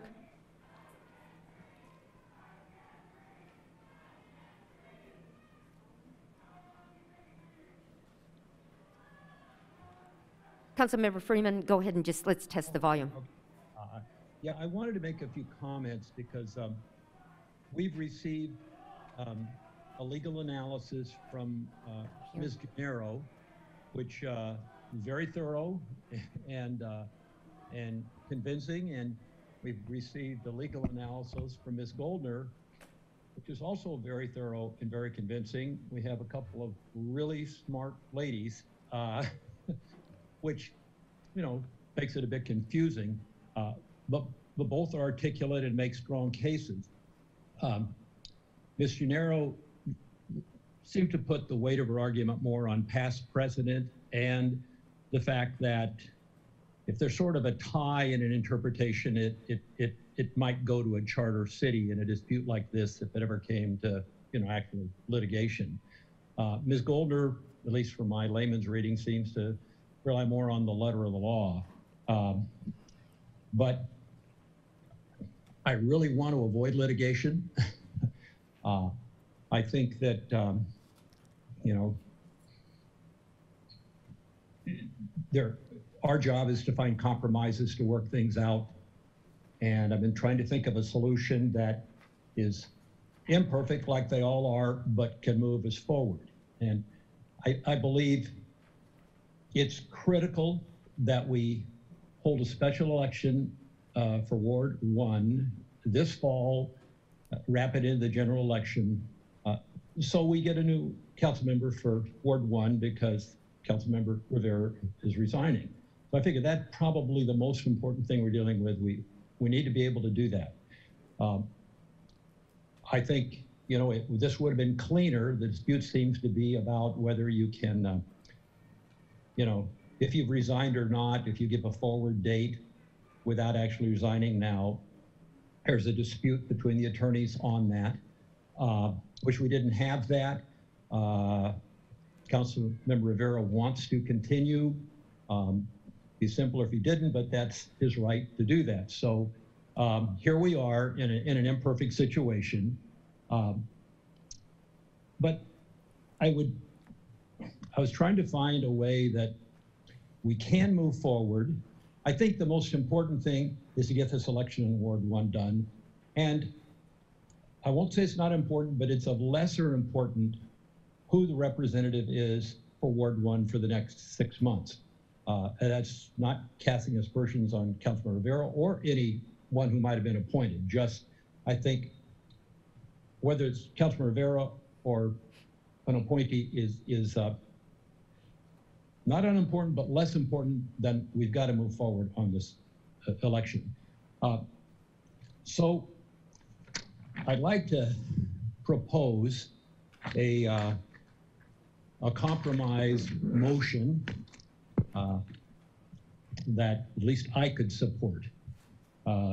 So here's what I would ask the council to consider. I would make a motion to approve the staff's recommendation to hold a special election for Ward 1 this coming fall. It would be, though, provided that Councilman Rivera will give us a specific date for his resignation. Let's say within a month, by July 24th, 30 days from now. Just tell us what the date will be, and that said date would be before the date of the actual election. That's November 6th or something like that. I think that helps if he would work with us on that, so we have an election. We don't have any issue of, is there a councilman there while we're having an election? Just that's all the way up. I don't know, it's November 6th. And I'd like to add something to this so that we don't ever have a dispute like this again. And, you know, I don't want potential litigation. I don't want to spend legal fees. It's hundreds of thousands of dollars if somebody sues us. I know we've done it. This has happened in the past, not the lawsuit. We've had these, you know, these type of situations. But now we have, you know, kind of a brouhaha legally. I just don't want to go through it again. So I would add to my resolution that the council will agree that in the future, whenever a council person resigns prior to the end of his or her term, it must be on a date certain, and the date must be prior to the date that candidates for his or her replacement in a special election have to poll papers to run for the council seat. That way, we won't have to have these disputes next time this goes around, because it'll probably happen again. But that's what I'm trying to compromise, get the important things done now, and at least avoid us having to deal with this in the future. So I would like other council members to comment on this before it's put to a vote. Councilmember Freeman, is that the conclusion of your? Yeah, that's Thank my you. comment, is to offer that compromise. City Attorney, do you wish to comment at all at this point? No, not at this time, Mayor. I'll listen to the rest of the council members. Okay, thank you. Councilmember Sullivan. Thank you, Mayor. Excuse me. Bruce, there was a distraction. I wasn't able to hear that last part, so I do have a question. I'm very open to, and I appreciate you coming up with something that's going to make us all comfortable in supporting what I feel Willie was wanting to accomplish, and I feel that he was wanting to help, and certainly Jenny, we have great confidence in Jenny. But Bruce, now, did you say for Willie's resignation to be at a date before the election or before the pulling of the time to pull papers. No, That I didn't hear. Before the day of the election. Okay, that's what I thought to begin with, you said. It was I see. because we've heard, you know, there's a lot of issues, but one might be, gee, the council seat wasn't vacant when you held an election. Well, that would solve that problem. I see. Yeah, sounds great. Appreciate coming up with something that's going to solve our problem. And okay, thank you for making that clear. Thank you, Councilmember Sullivan. Are there any other council members who wish to speak at this time? And council members who are on the phone, if you can just let the clerk know, and somebody will hold up something so I'll know. So Councilmember Rivera next, please. Thank you, Mayor. So I do think it's important that we get the thoughts of the attorney we actually employ, and that's Ms. Gennaro. It's not Ms. Goldner. So I know I've had conversations with you. I've looked through your memo, and I think you did a thorough job of answering this question. But I would like you to actually go through for the full council what your analysis showed and what your thoughts are as it relates to this particular resolution as it stands right now. And then I'd like to comment after. Thank you, Mayor. Councilman Rivera, again, I think the admin report sets forth the analysis. I will go through it very briefly, but in essence, the reason we came up with the proposal before you tonight is that your charter indicates what happens when a council member vacates the seat with more than 6 months remaining on his or her term, and that's exactly what you're proposing to do. The key issue, however, is that our charter does not indicate what a vacancy is. And when our charter doesn't indicate what a vacancy is, or there may be other issues with our charter where it's silent, then we look to other areas of the law. And in this particular case, then we look to the government code as to what a vacancy is. And that section of the government code that is quoted, which is Government Code Section 1770, it specifically says that an office becomes vacant on the happening of any of the following events. And one of the events that the government code indicates as a happening is in the case of the office of a city council member upon the delivery of a letter of resignation by the resigning council member to the city clerk. And that letter of resignation may specify a date on which the resignation will become effective. So I believe that not only does the government code support the conclusion that your seat is vacant because you delivered that irrevocable notice of intent to vacate, but we also actually have a case that came out in 2012, and we recently found it, and it was actually out of the city of Watsonville. And that Superior Court judge there in that particular case also cited the exact same section that I just read to the mayor and the council. So I feel confident that that irrevocable notice of intent to vacate is a vacancy. The issue then becomes, what does the council want to do? Do you want to call a special election, or do you want to require the citizens in Ward 1 to circulate the petition? And then you will have to go through the cost of verifying those petitions, verifying those signatures, et cetera. And you will probably not meet the November date because that is going to require a tremendous amount of resource to accomplish. I would also indicate to you that, again, the last date to really do what is being suggested is tonight, because the law indicates that the last date we can consolidate, according to Mr. Marcus, is July 14th, and your next meeting is on July 15th, and that is the 88th day prior to the general election, and the code says you need to have that consolidation prior to that time.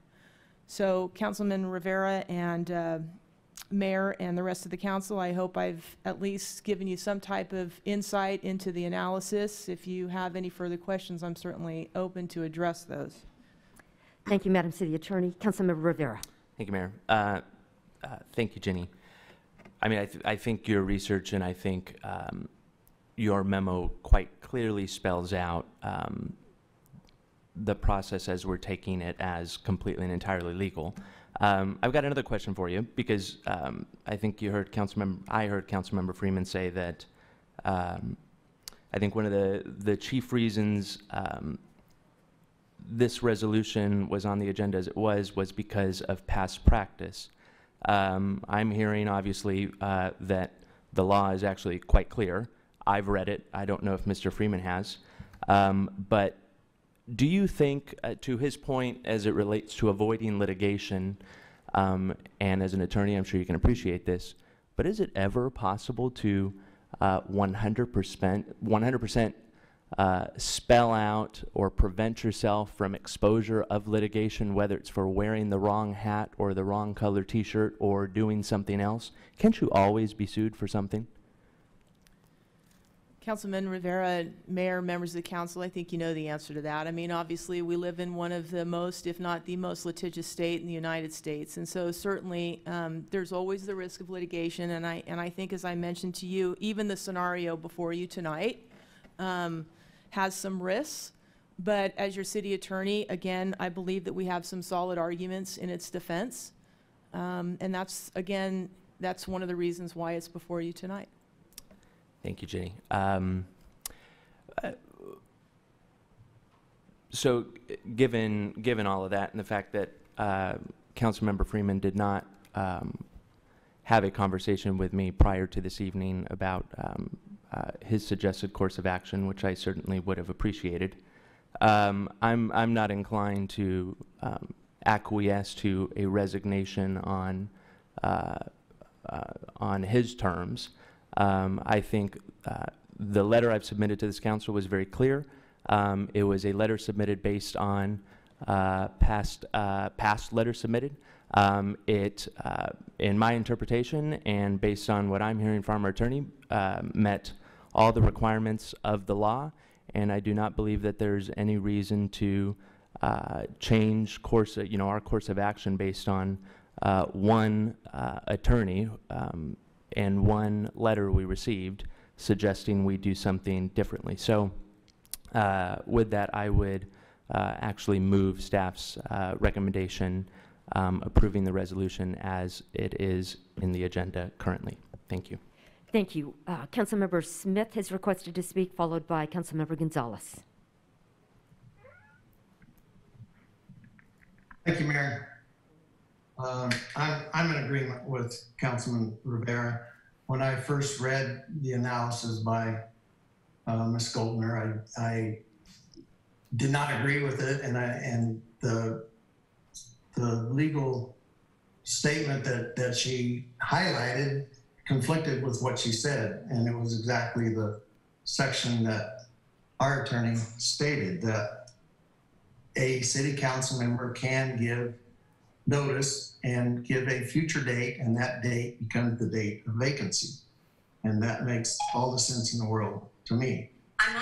He has given us a date, and that date is when a new council member gets sworn in. I think that Councilman Rivera was elected by his ward twice, and at least, and the next person should be elected by the ward. And so I think that staff's recommendation makes the most sense. And again, the legal analysis that we got from the outside attorney did not make sense to me from the beginning. Thank you. Thank you, Councilmember Smith. Councilmember Gonzalez next, please. Thank you, Mayor.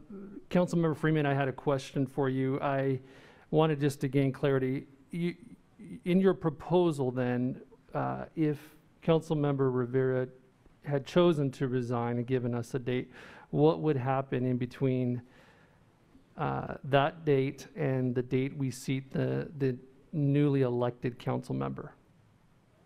Are you saying if he had, I'm not sure, if he had resigned when? If he had given us a date under your scenario. Oh, if he were to resign by the day before the election, let's say. Correct. And if he told us that would be the specific date sometime in the next 30 days. That's all that would happen. I mean, I'm trying to protect us against litigation on this issue because other than the city attorney, I am sure I've been in 100 times more litigation than anybody else on this council. And you never know, your chances are 50-50 when you go into that courtroom. Mm-hmm. No matter how good you think your case is, I've been there. you never know what's going to come out of it. Yeah. So I don't want anybody to sue the city over this. It ain't going to be me, but I don't want to have that risk that we would have to spend attorneys. And in the future, I would like to not go through this anymore because I think there's an issue. So I was trying to find a compromise that I thought everybody could live with a little bit of bending here.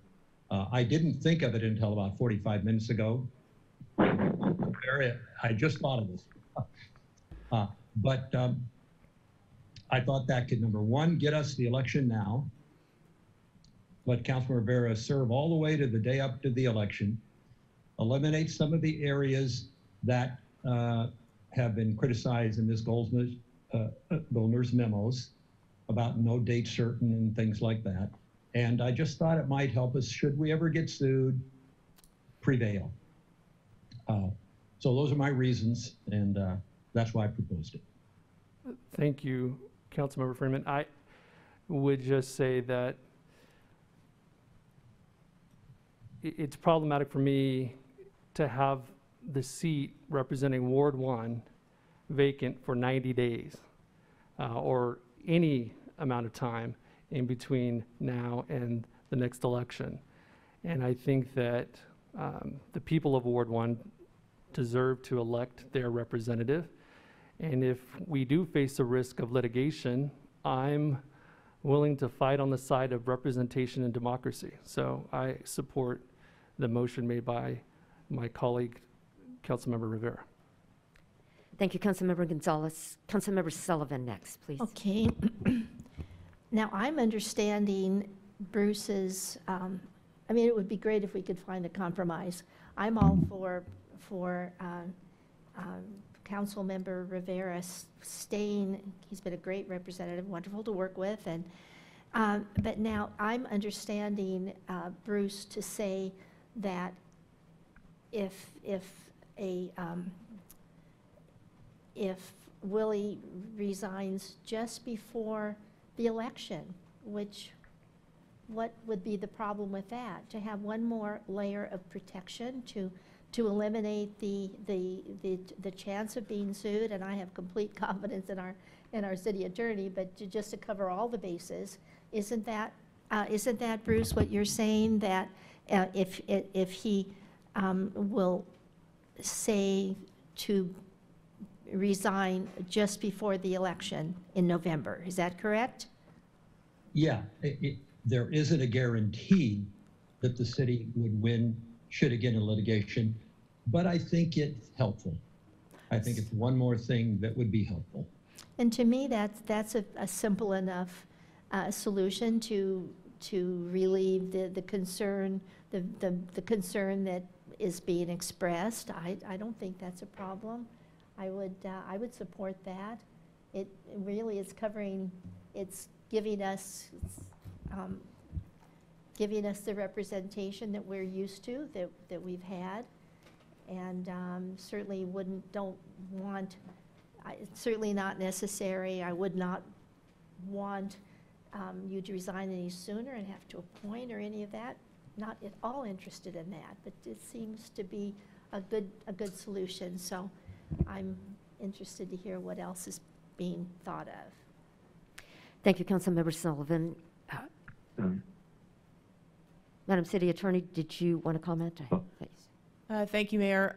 I would just note, while I do deeply appreciate Councilmember Freeman's desire to come up to a compromise, I think it bears disclosing that, number one, I don't think any of us can force Councilman Rivera to resign on a specific date. I don't think Councilman Freeman is asking that.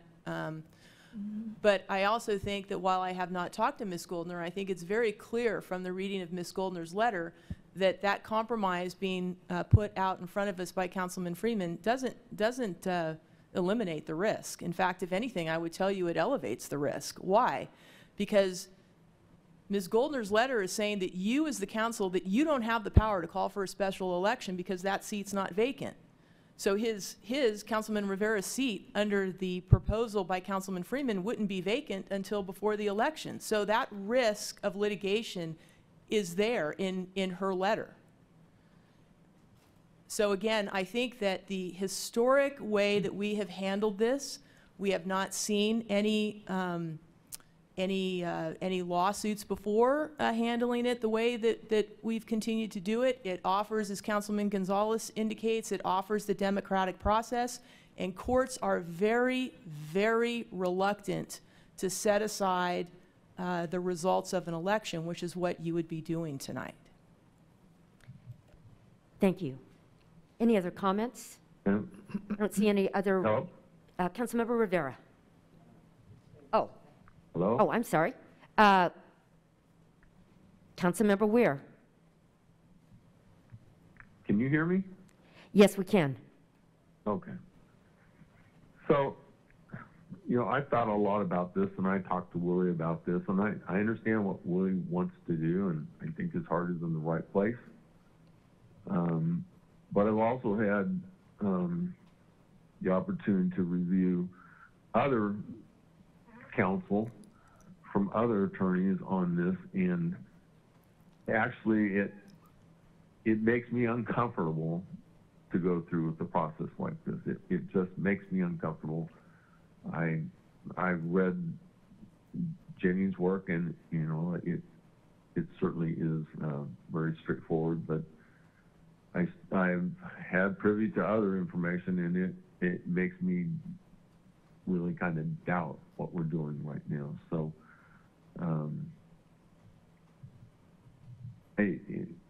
but I would agree with Bruce on one thing. We probably should try, after this is all done, to make it much more clear on what the process and the procedure is to do this, so we don't end up in a situation.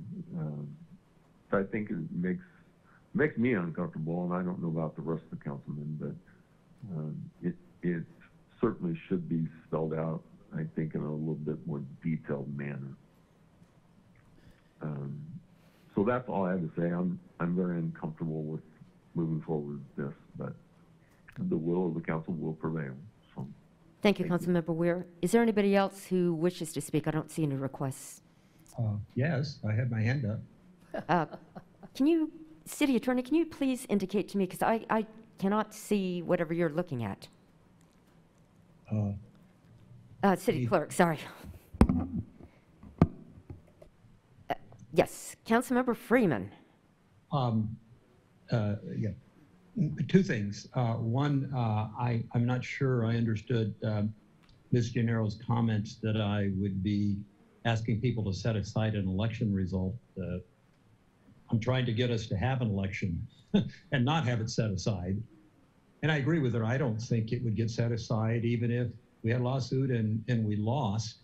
I think we'd have some legal fees and get our hands slapped and tell us to change our ordinance, but I don't think we'd have an election set aside. But I don't know where that comment came from.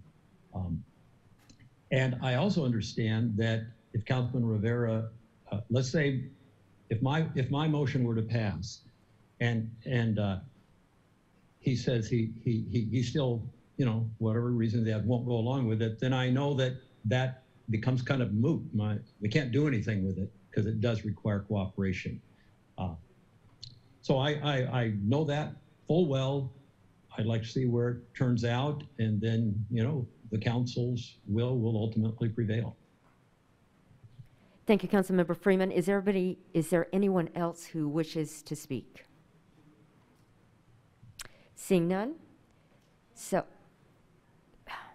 Councilmember Sullivan, okay, go ahead and press your button. Right, thank you. Oh, sorry, I thought it was pushed.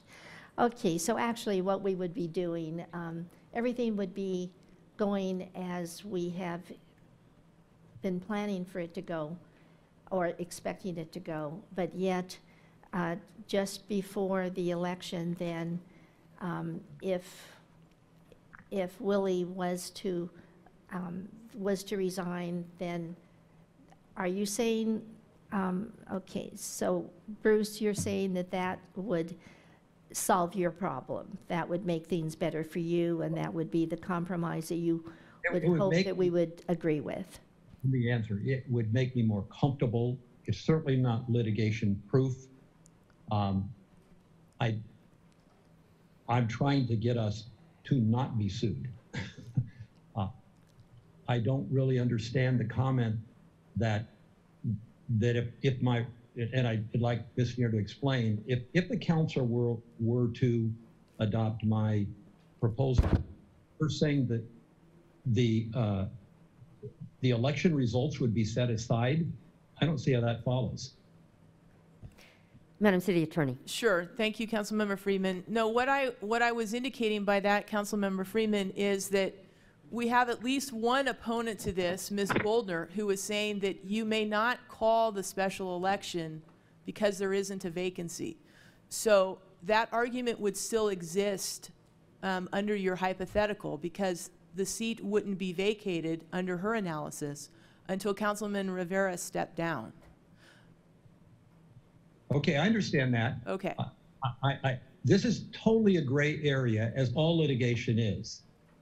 If we were sued, some judge going to sit back there and weigh all the things that everybody did and look at the efforts the council made to keep this legal, and that person, him or makes a totally subjective decision. That's what judges do. In the end, they kind of say, well, what do I feel when I've heard all these things? So I was simply trying to make us look like we bent over backwards to make it as legal and accommodating as possible, although certainly not perfect. Understood. Understood. And I also think, again, your suggestion, as well as Councilmember Weir's suggestion, that the council do something to see if we can define vacancy in our code, would be an excellent idea and something that we should work on going forward. And we can put that in an ordinance format, and that would provide some clarity moving forward. Okay, well, should my motion fail, you don't have to do it tonight, but I would like you to help us with that. I would like us to do that. Understood. Thank you, Councilmember Freeman. So now we will go ahead and vote on Councilmember Rivera's motion. Madam Clerk, would you please call the roll? Councilmember Parlier. Aye. Councilmember Rivera. Aye. Councilmember Gonzalez. Aye. Councilmember Weir. Councilmember Weir, would you please unmute yourself?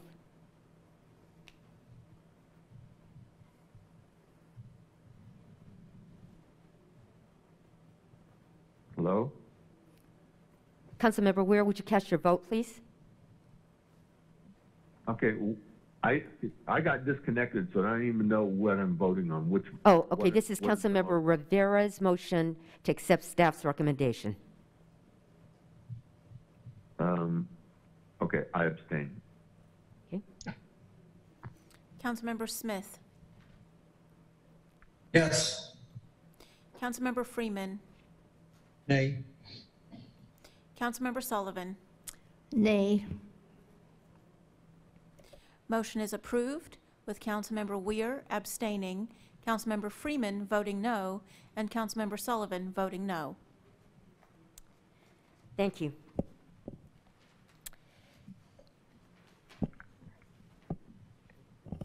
Okay. All right, Madam Clerk, next item, please. Consent calendar, public hearings 9A through 9C for approval. Thank you. The purpose of this section, the consent calendar hearings, is to vote on all of the items listed under consent calendar hearing in one motion without further comment.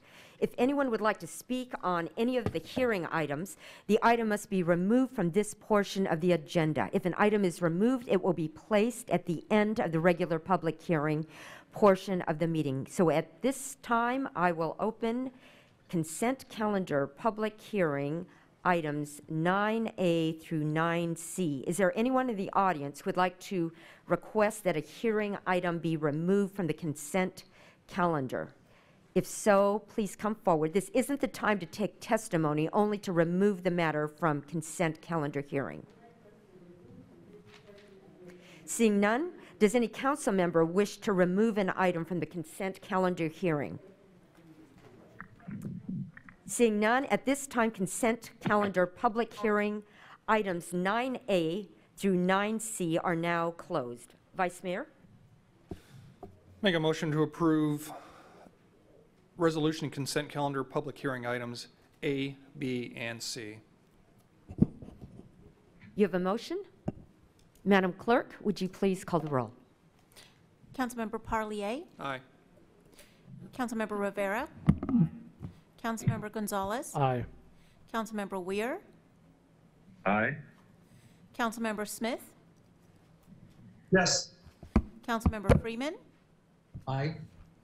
and Councilmember Sullivan. Aye. Motion is unanimously approved. Thank you.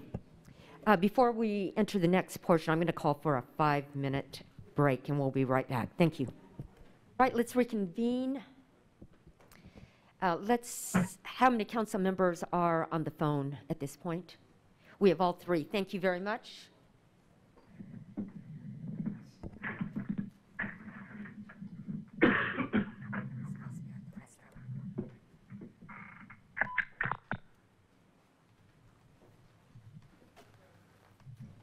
All right.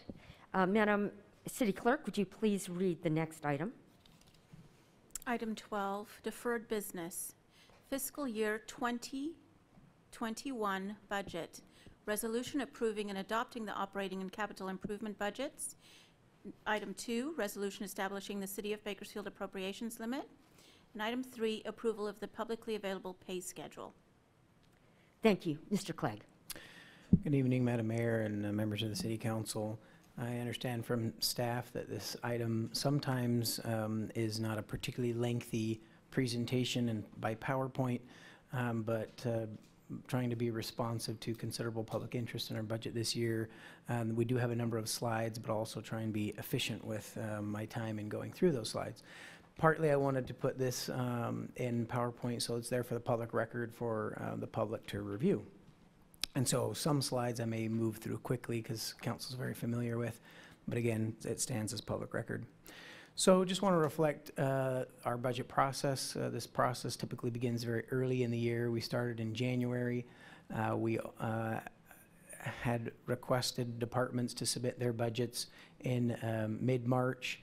Because of COVID, of course, we had to pivot, and it was a very constricted and challenging April and May to get a completely revised budget, essentially, prepared for the City Council. But we have had several council presentations, 2 lengthy workshops with the City Council, as well as 2 workshops or meetings with our Oversight Committee, and that brings us today to the 24th for our budget adoption. Just want to remind council that, in May, I made some comments about, this is a community that's in transition. There's been a lot of change in this community in recent years. There have been some significant ups and downs that have been experienced here that have not been experienced in all cities in California. And so there have been several very challenging fiscal outlooks since the Great Recession, and it's only been in the last 2 years that the city's been in a position to address much of that deferred investment in many areas.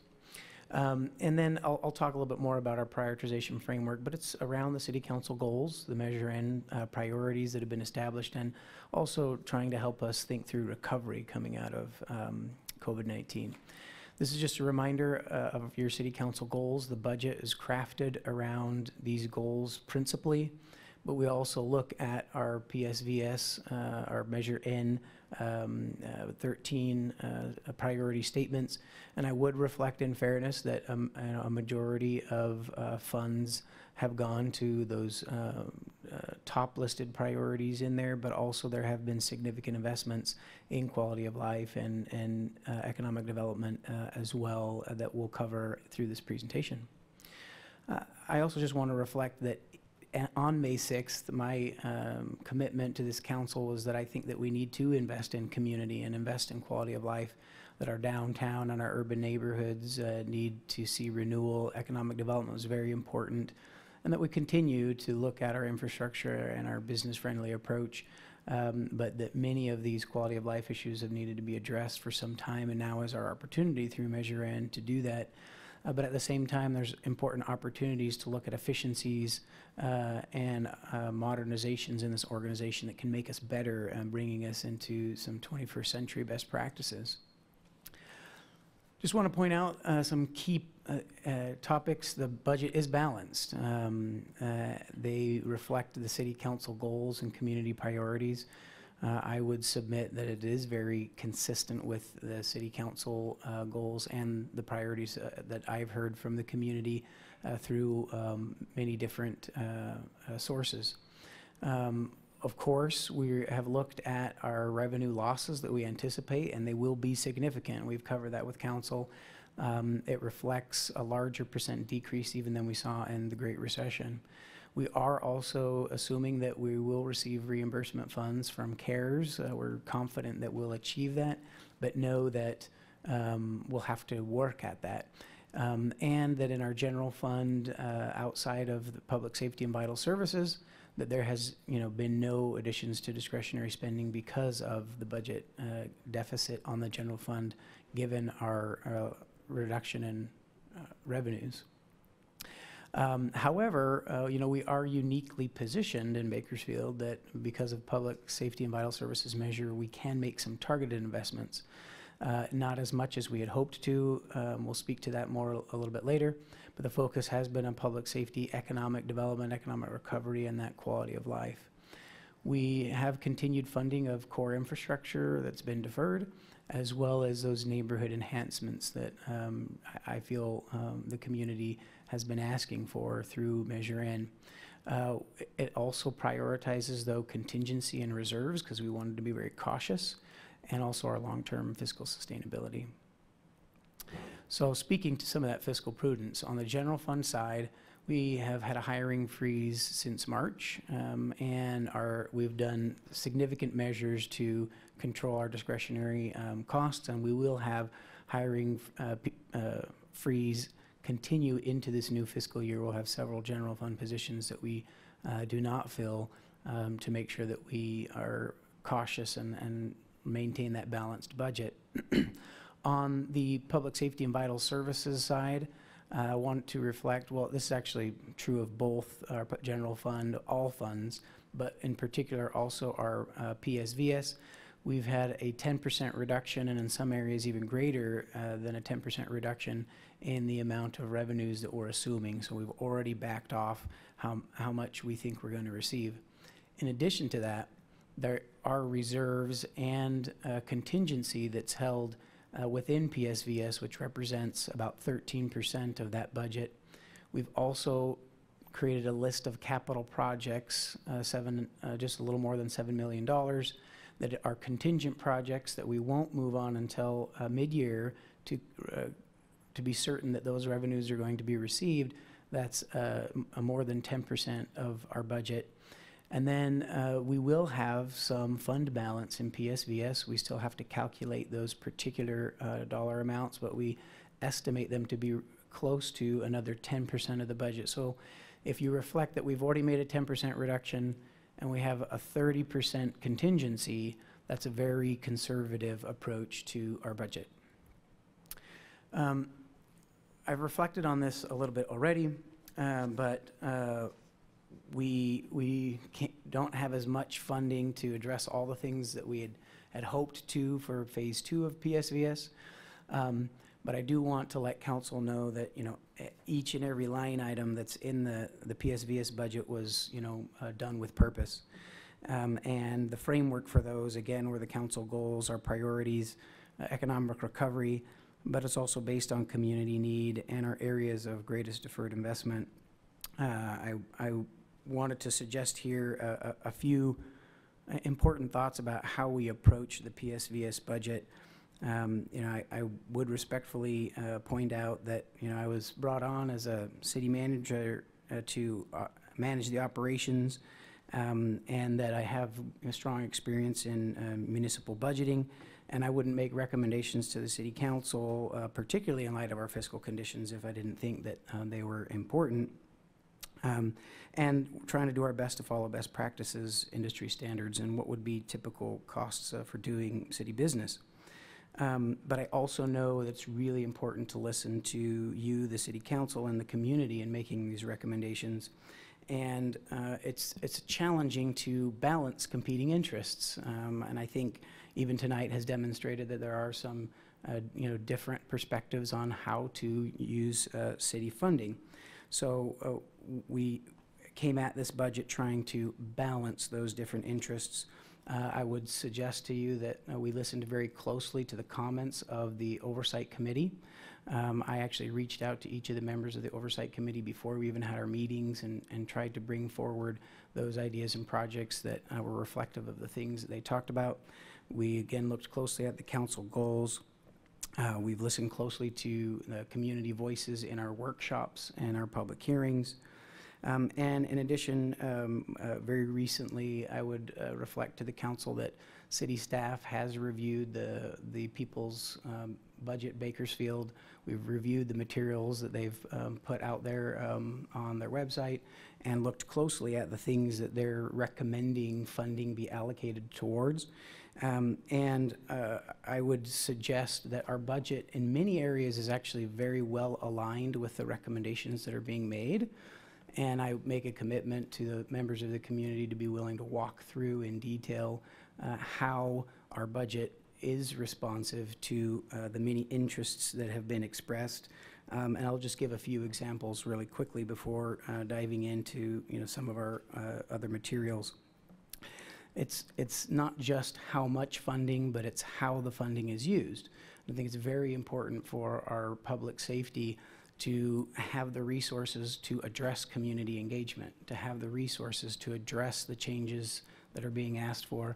Our police department has been working on reforms for the past 3 years, but they have been somewhat challenged based on their personnel, and Measure End funding is going towards our law enforcement being able to have the staff to do more community engagement, more proactive community policing, to get at our quality assurance programs and so forth. I think also having officers not respond to lower priority issues, because we're able to have some staff come in that are clerical staff that has freed up our police service technicians to go out in the field and take these lower priority calls as non-sworn employees. Not only is it cost effective, but it's also follows the principles of 21st century policing that are being recommended to have non-sworn officers go and address those other issues that are not a life safety priority one issue.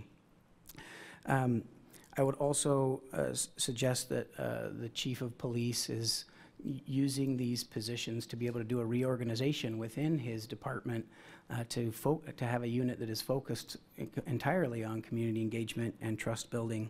I'm very supportive of collaborative strategies to get at the issues of complex urban environments, and so this budget balances many of these competing priorities and takes into account the modern practices that people are asking for us to move in that direction. So with some of that high-level consideration, we'll get to a few specifics. So there are very important strategic investments in this budget.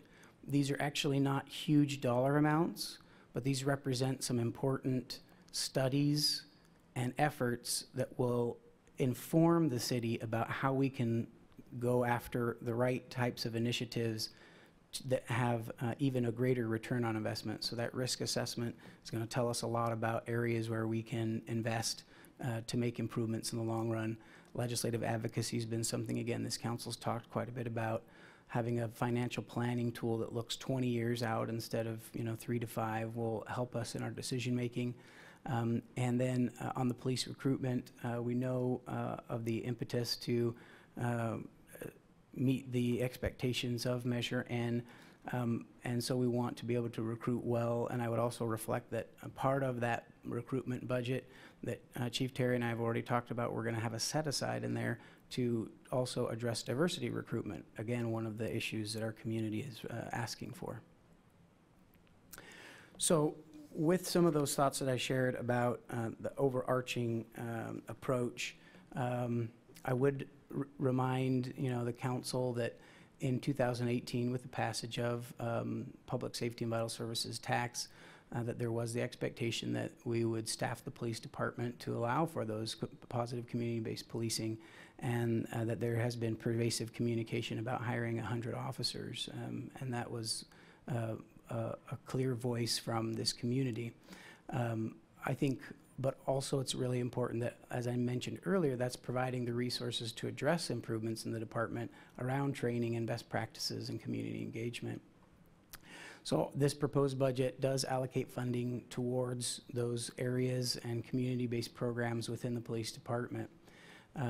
Again, I mentioned earlier, it's a balancing act, and the city does recognize that additional funding sources need to be identified by federal, state, regional, and local governments to better address many of our community and social needs, and I'll speak a little bit more to that later.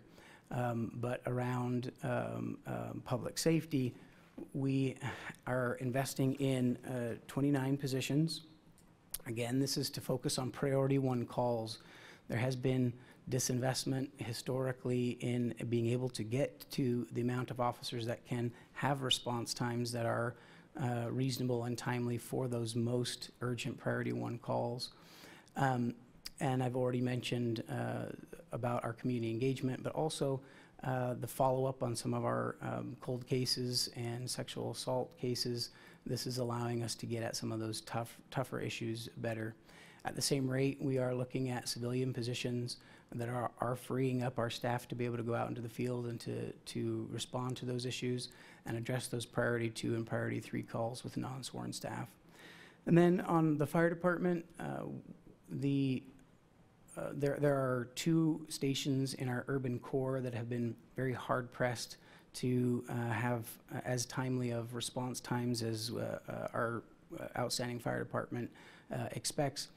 And in order to meet that demand,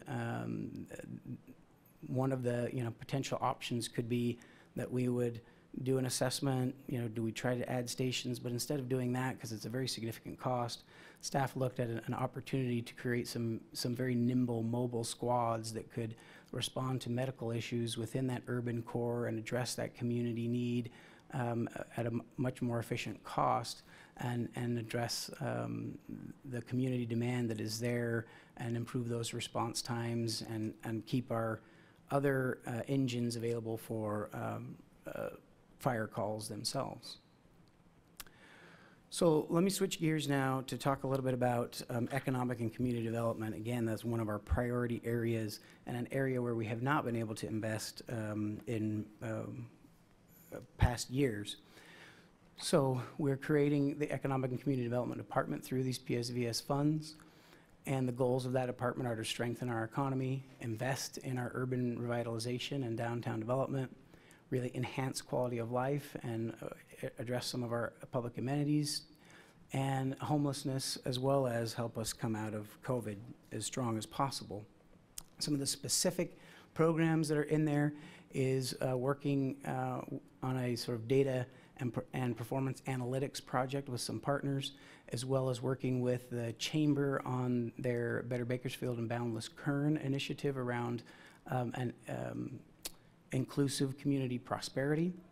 We're also looking to build out business incentive tools through our Economic Development Strategic Plan, and those tools will help to create things like facade improvement loans, down payment assistance, business assistance. And I would also reflect that we're setting aside 20% of the budget that's been outlined for that for our historically underutilized businesses or our disadvantaged business enterprises to help in particular in our urban disadvantaged neighborhoods. We're also going to continue the economic opportunity areas, which are funding economic development in our disadvantaged neighborhoods. We're going to be working on our Clean City initiative, spending $1.5 million on cleanups for the city. We're going to continue to have funding available for redevelopment and property acquisition. And we're also addressing homelessness through the city's navigation center. And then I'll speak a little bit more about the dollar numbers, but there's, again, significant investment in homelessness and affordable housing as important social issues.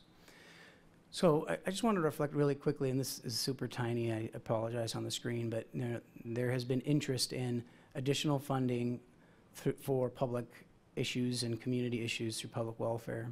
There's also interest in funding education at different levels. There's interest in addressing mental health and behavioral health, as well as affordable housing and homelessness, as I mentioned.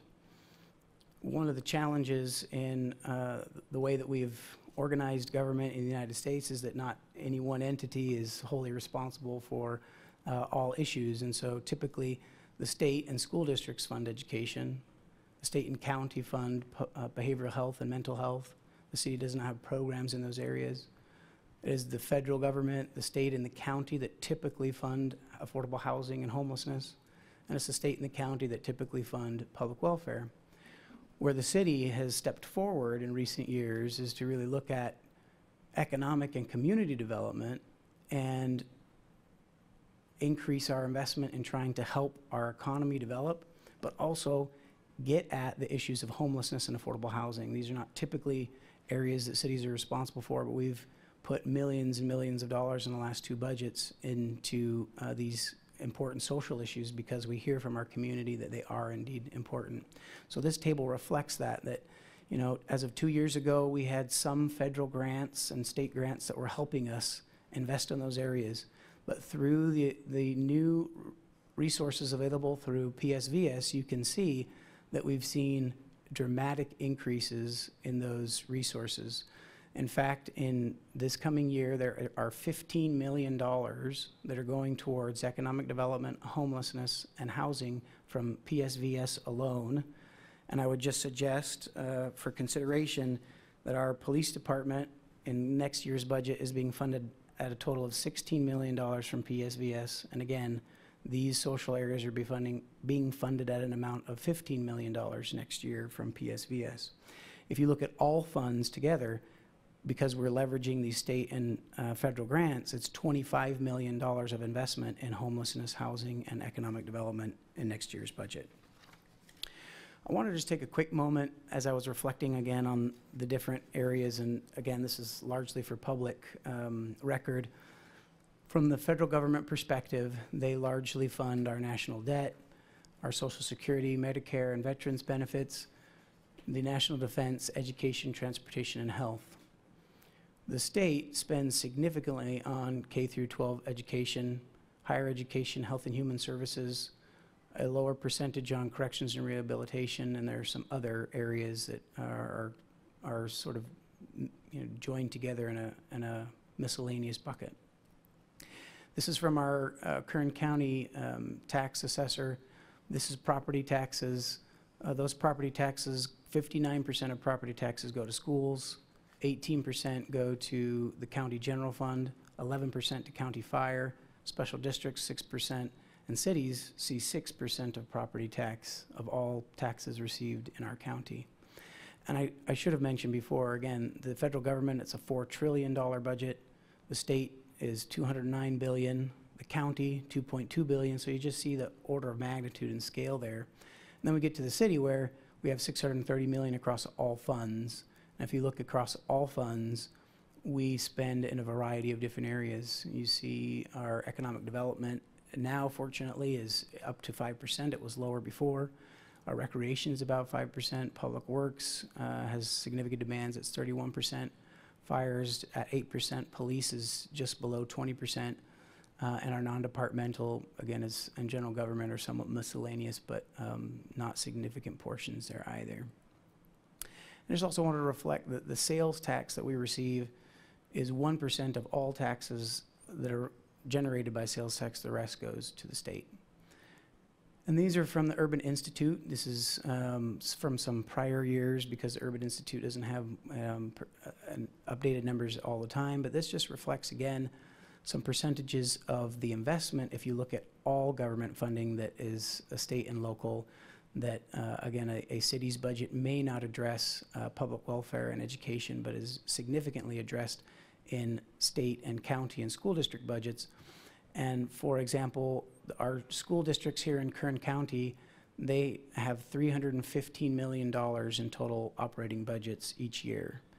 And so education does have significant investment at the county level, again, through that $315 million per year. So let me shift gears again now and talk a little bit about quality of life projects specific to public safety and vital services. In parks, we are trying to leverage $3 million in grant funding.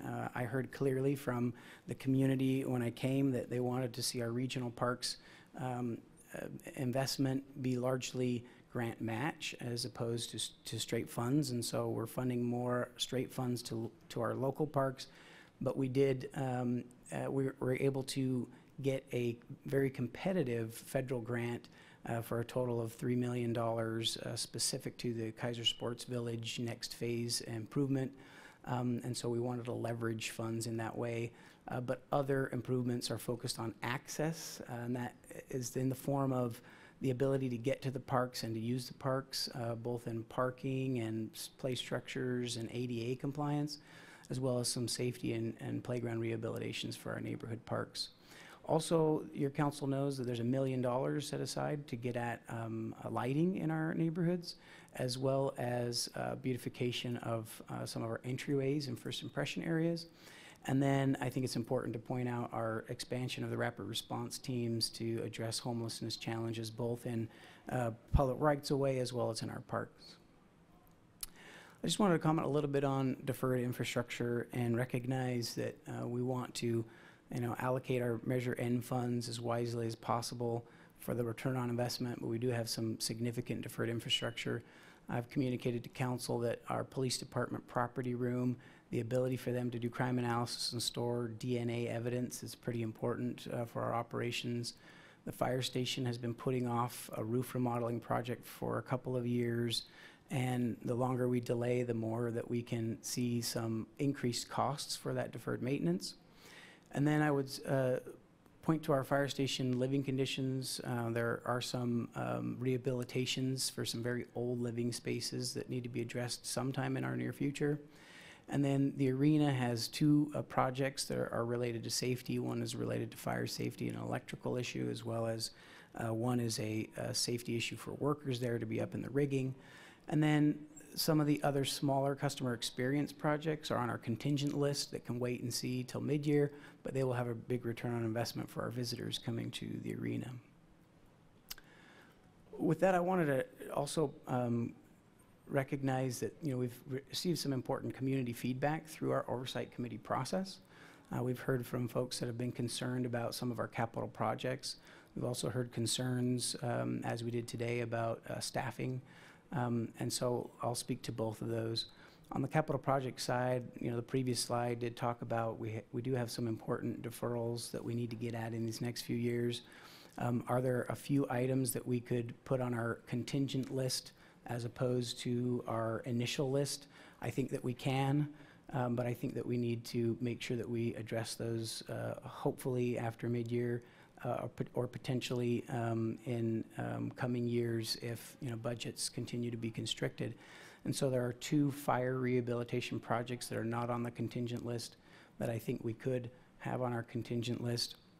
And those would, along with the arena, we have already received feedback through the oversight committee as well as a referral from Councilmember Gonzalez. And so that arena projects could be deferred until other arena projects are complete. Those fire rehabilitations and the arena project combined represent about $700,000 that would be added to our contingency list that could then, that would put it at about $8 million in contingency, a little more conservative than where we're at today, just based on the feedback that we've received. On the staff support positions, there are many areas in which the city is trying to push forward. As I mentioned, legislative advocacy, needing some staff to be able to manage that process and manage our advocacy efforts. That's part of, we feel, the council direction around measure and priorities.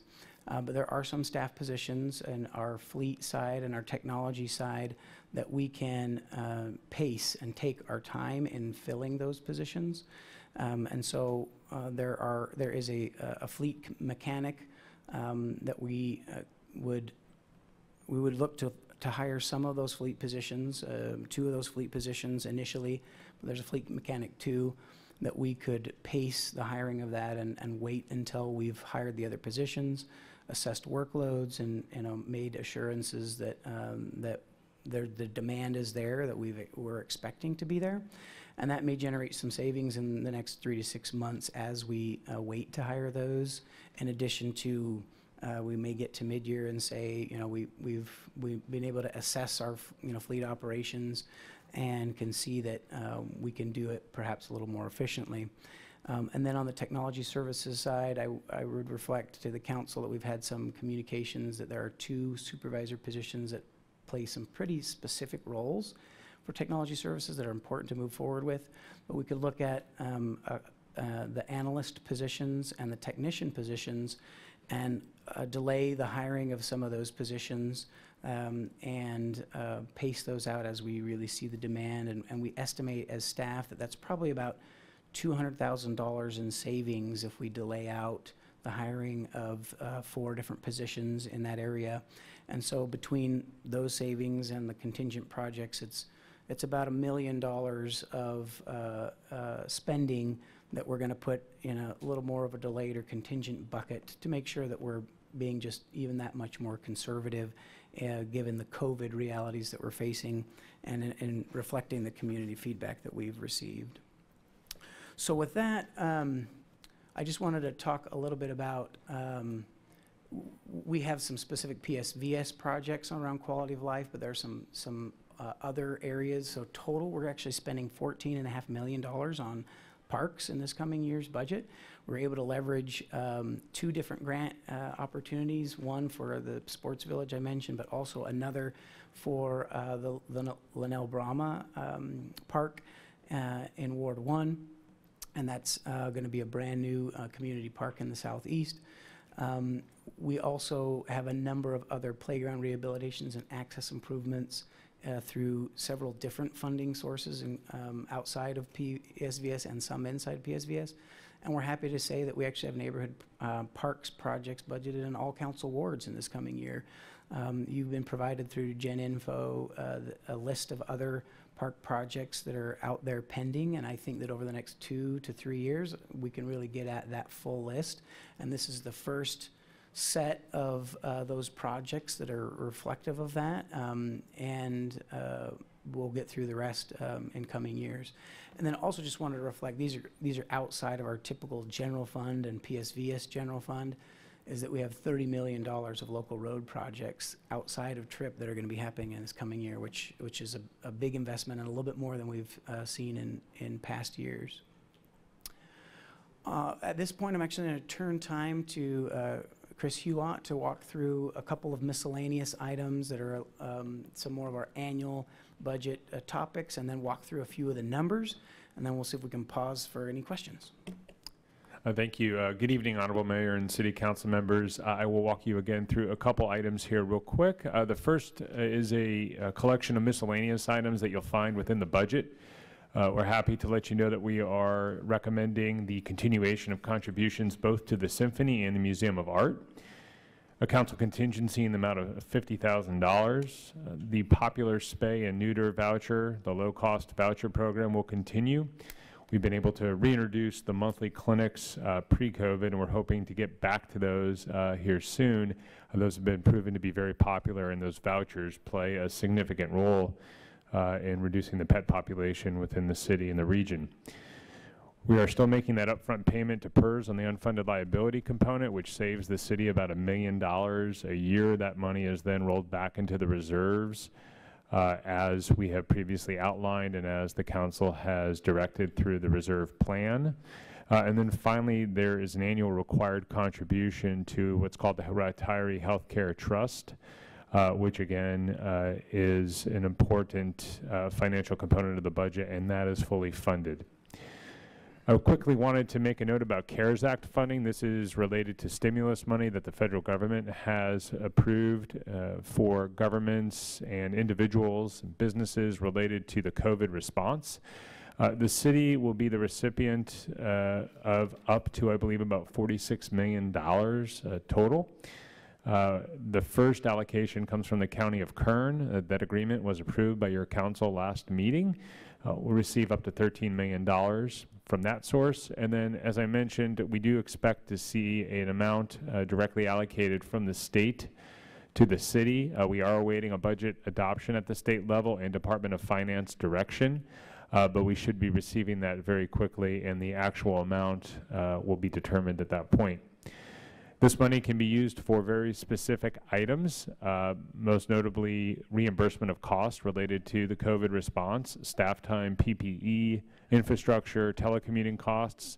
Those type of costs will be submitted for reimbursement. We are actually exploring other allowable reimbursable expenditures that would allow potentially some engagement with community partners. And we're working on following up with those community partners and with the proper agencies to ensure that we're complying with Federal CARE Act guidelines and regulations when we develop those programs. A little bit about staffing. All funds looking to add about 97 positions throughout the organization next year. That includes those 91 positions funded through the PSVS measure. There are 6 non-PSVS measure funded positions. Those are all outside the general fund. They're either in a special fund or an enterprise fund, so not funded through discretionary revenues. They are funded by fees or charges for service where the need is there. So I will quickly summarize the proposed position additions. This is looking at the public safety vital services staffing proposals as we have outlined in the documents provided to the City Council. Again, looking at, it should be 91 there at the bottom, I apologize, but looking at those positions in descending order, with Police Department at 44, Fire at 13, Public Works at 11, and then so on. We are also looking at 6 non-PSVS staffing, 1 in risk management funded through the self-insurance fund. This is an important safety and compliance position, and 5 within the Public Works Department, mainly within our enterprise funds, again, providing direct services to residents such as refuse and wastewater. So where does revenue come from the city? This is all funds broken down by category. So taxes and assessments are the largest sources of revenue, followed by charges for service, and then intergovernmental and transfers in, which is an accounting type procedure, account for the next 2 largest sources of revenue. This is how that's broken down in terms of dollars coming into the city for next year as proposed. So again, you can see the dollar amounts associated with the percentages that I had just outlined for you. When we're looking at where that money goes by department, again, we showed this slide earlier. I won't go in detail, just to show that Public Works is about 1/3 or a little more than 1/3. The Police Department's at about 20%, and then non-departmental, which includes debt service and interfund transfers, is at 15%. So again, the numbers in terms of where the funding is going, you can see total public safety is about $171.1 million, totaling a budget of $630.2 million. As we've mentioned previously, the budget has been an evolving type of process this year. And so this number varies ever so slightly from the number we saw during our last meeting.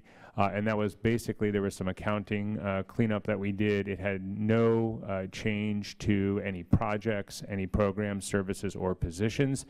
It was merely some accounting work to comply with some state items related to some funding in the gas tax fund, actually. So that's why you're seeing the majority of the change between the last time we showed you this number and today. So again, just another way of looking at it, looking at an overall total increase of about 1.6%.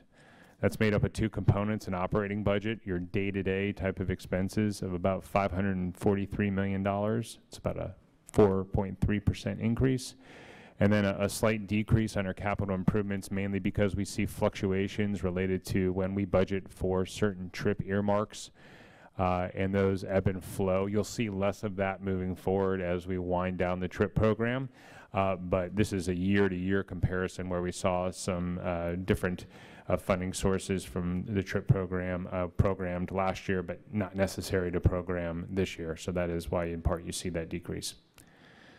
Moving forward, this is not really truly the end of the budget process, so to speak. There is the need to adopt a formal budget, but moving forward, we see some items on the horizon that will need attention from both staff and the City Council. One, we know that most likely the year-end investment returns for CalPERS are not going to be positive, and that will likely mean we are going to see rate increases for the employer rates, the amount the city pays into the program, increase starting in fiscal year 23. We are strategically making those budget allocations, again, to balance the immediate needs, but we do have those contingencies built in.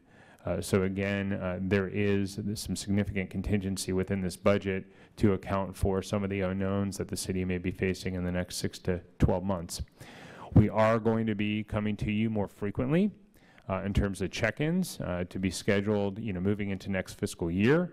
We'll determine the need based upon relevant data and information that needs to come to this council, but we do anticipate being to you more than just at mid-year. And then we're also looking to continue in enhancing our positive community engagement and dialogue in terms of participation related to the PSVS spending priorities, and we'll be making sure that those are refined and developed and enhanced moving into next fiscal year. So tonight you have 3 items before you that staff is recommending. One is the resolution adopting the fiscal year 21 operating and capital budgets. The other is a statutory requirement. It's a resolution adopting what's called the city's appropriation limit. The state law dictates through a calculation that we do every year the maximum appropriations that the city can have in any given fiscal year. Calculated this year, that's about $453 million. And then there's certain proceeds of taxes that are calculated that go against that appropriation limit. And that totals about $238 million. So when you look at the two numbers, we're well below that appropriations limit. And then finally, a new item that you have not seen previously in terms of budget adoption, and that's the approval of what's called the publicly available pay schedule. Earlier this year, CalPERS issued a directive to member agencies requiring that the governing body approve essentially the salary schedule for every full-time position within the city of Bakersfield. We've had that information on the city's website, within the budget document, and many other places for many years. This is an additional requirement through CalPERS, so that also appears on this item and within your packet. At this point, I am done, and we'll turn back over to council for questions and recommended action. Thank you. Thank you, Mr. Hewitt and Mr. Clegg.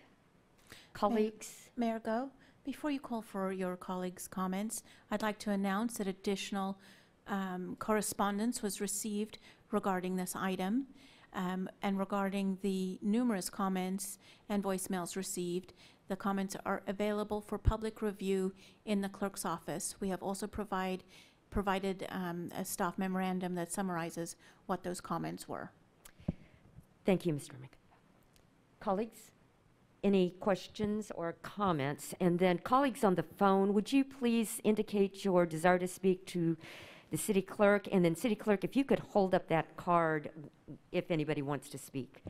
So it's blank on that side. Councilmember Freeman, please. Thank you, Mayor. This is for either Chris or Christian. Could you summarize again for me the number of positions, the operating positions, that you're calling contingent, or you said you would be deferring? Like how many and how much on an annual basis do those represent? Councilmember Freeman and Mayor and Council, there are 4 positions, and those reflect about $400,000 for a total annual fiscal. It would be about $200,000 if we revisit that at mid-year. Okay, so there's 4. Those are in the various technical and you know, non-public safety types job. Could you talk again about the fire department? Are you talking about hiring 12? First of all, is it 12 people or 6 people for these units that will go to the various areas? Thank you, Council Member and Mayor and Council. It is 12 full-time positions.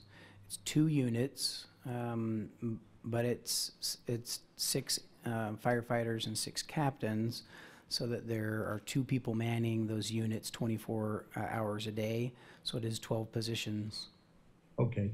And how much on an annual cost basis, you know, salary and everything, will those 12 cost us? That's about $1.5 million. If my memory serves me correctly, it's 1.6 million. Okay. And then in capital projects, could you summarize again the ones that you're calling contingent, which I think you're saying we'll come back in the middle of the year and discuss them again? Could you summarize those for us too, in sort of generally kind of what they are and how much money we're talking about?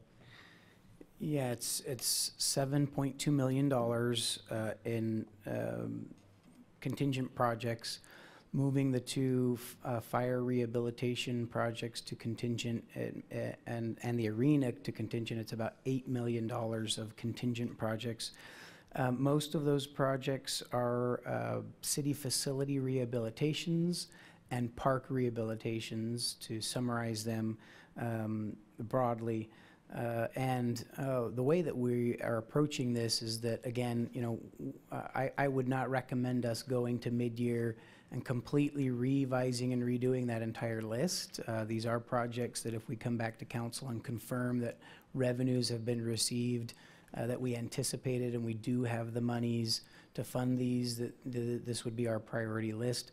I think if, you know, conditions changed or an issue came up, we could take a look at some of those projects and say, you know, our transient occupancy tax is actually trending up more than we thought it would be right now. We don't want to be overly optimistic, but if we were able to sneak one more project in through those funds, great. We could take that off one of these lists and fund something else.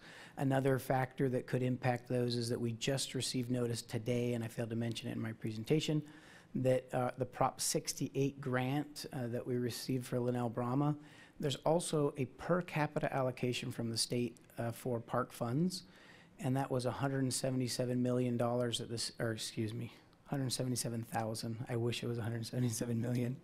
$177,000 more for parks that we're getting that we didn't budget for. So that will be new appropriations that we can put at one of these park projects. But essentially, we would like to you know, stay fairly true to this contingent list, but it is true that we will wait until mid-year to move those projects forward after we check in with council. Just to be clear, you said fire again, and I don't want to mix up in my head capital fire projects with the 12 people. Were you mixing those in just now? I was not. There are the 12 people as well as some fire station living area rehabilitation projects that are also on the contingent list. Okay. And just once again, so we have about $1.5 million in the 12 operating salaries and stuff for fire. We've got about 400 that you say we already can defer from non-public safety positions. And what was the round number amount of capital projects that we can put on this contingent deferred list and talk about later? What was it, total dollars? $700,000. 700. Here's my concern is we really don't know what we're facing from an economic standpoint. You know, we had some real serious challenges before COVID hit. You know, you talk to a lot of our big farmers because of all the China trade war and stuff. They were not looking at good years. We're talking about tens of millions in lost revenues for them. That's going to affect us. Oil, we know, is under complete attack. And it's going to affect employment, is already starting to, that's going to affect us. So, you know, with COVID added on top of it, which is a real blow, you know, one gets a little nervous about what's it going to look like a year from now in forecasting revenues. So given all that unknown, I want to be conservative. I would think there might be a little more we could find in capital projects than 700,000 that could be deferred. And I sure like to see us, you know, as much as I want these fire as $1.5 million, and I really wish we could put that on the deferred list. It's like, do we really have to have it now? Can we wait halfway into the year and say, what do things look like for us now? And the council decide at that point on those, or defer them delay them another 6 months. I know I would be more comfortable if we were able to, I guess, put a little more on the deferred list and on the operating funds. And I really can't find anything other than the new effort in fire, which I think is great. I applaud it. I'm not saying it wouldn't be great to have it. We haven't had it apparently for forever. It's just that kind of expansion at the moment. If it were normal times, I don't think I would be saying this. But in the face of uncertainty, I really don't want to be caught where we have to start cutting. So those are the areas I wish we could, I would probably like to see the fire deferred for 6 months if we can decide then, or if we can decide, can we do half of it, you know, 1 unit instead of 2? But that's kind of my comments. I'd like to hear what other people have to say. And if I may, Mayor and Council, 2 important thoughts to share relative to those thoughts from Councilmember Freeman. First, on our contingent bucket, again, we have $7 million of projects already contingent. With this addition, that's $8 million of contingent, in addition to our $9.5 million in reserves, in addition to our 6 to 7. I don't know. That's why I asked to summarize it. You told me 700,000. Now you told me 7 million. Maybe I'm slow. I'm a little confused. Sorry. And the 700,000 is projects that were not previously contingent that will now become contingent, but it is a total of, with those, it's a total of $8 million in capital projects that we will not move on in the first 6 months. So okay, that's a different number, 8 million. But as far as operating, you know, bodies and stuff. Yeah. So I you know, I would. Yeah, the question of the fire squads, you know, it is at council discretion. What I would share that's important information to assess in that decision is that because we had already reviewed the rescue squads in February at mid-year, the City Council and the Oversight Committee approved purchasing the 2 vehicles for those rescue squads, and we moved up the time frame for the fire academy to hire those staff. So we've already graduated just a couple weeks ago staff that were anticipated for those rescue squads based on action taken in February. Of course, you know, conditions do change with COVID, but we may see some of those grads, may have to, go to other agencies, but we do have 13 individuals that we anticipated bringing on to the city based on, previous action. What I would say is, Are you saying they've already, that's short for they've already been hired? They have been hired. Okay. All right. All right. Councilmember Freeman, do you have anything further? No, I'd like to hear if there's comments from other council people. Thank you. We'll have Councilmember Rivera followed by Councilmember Smith.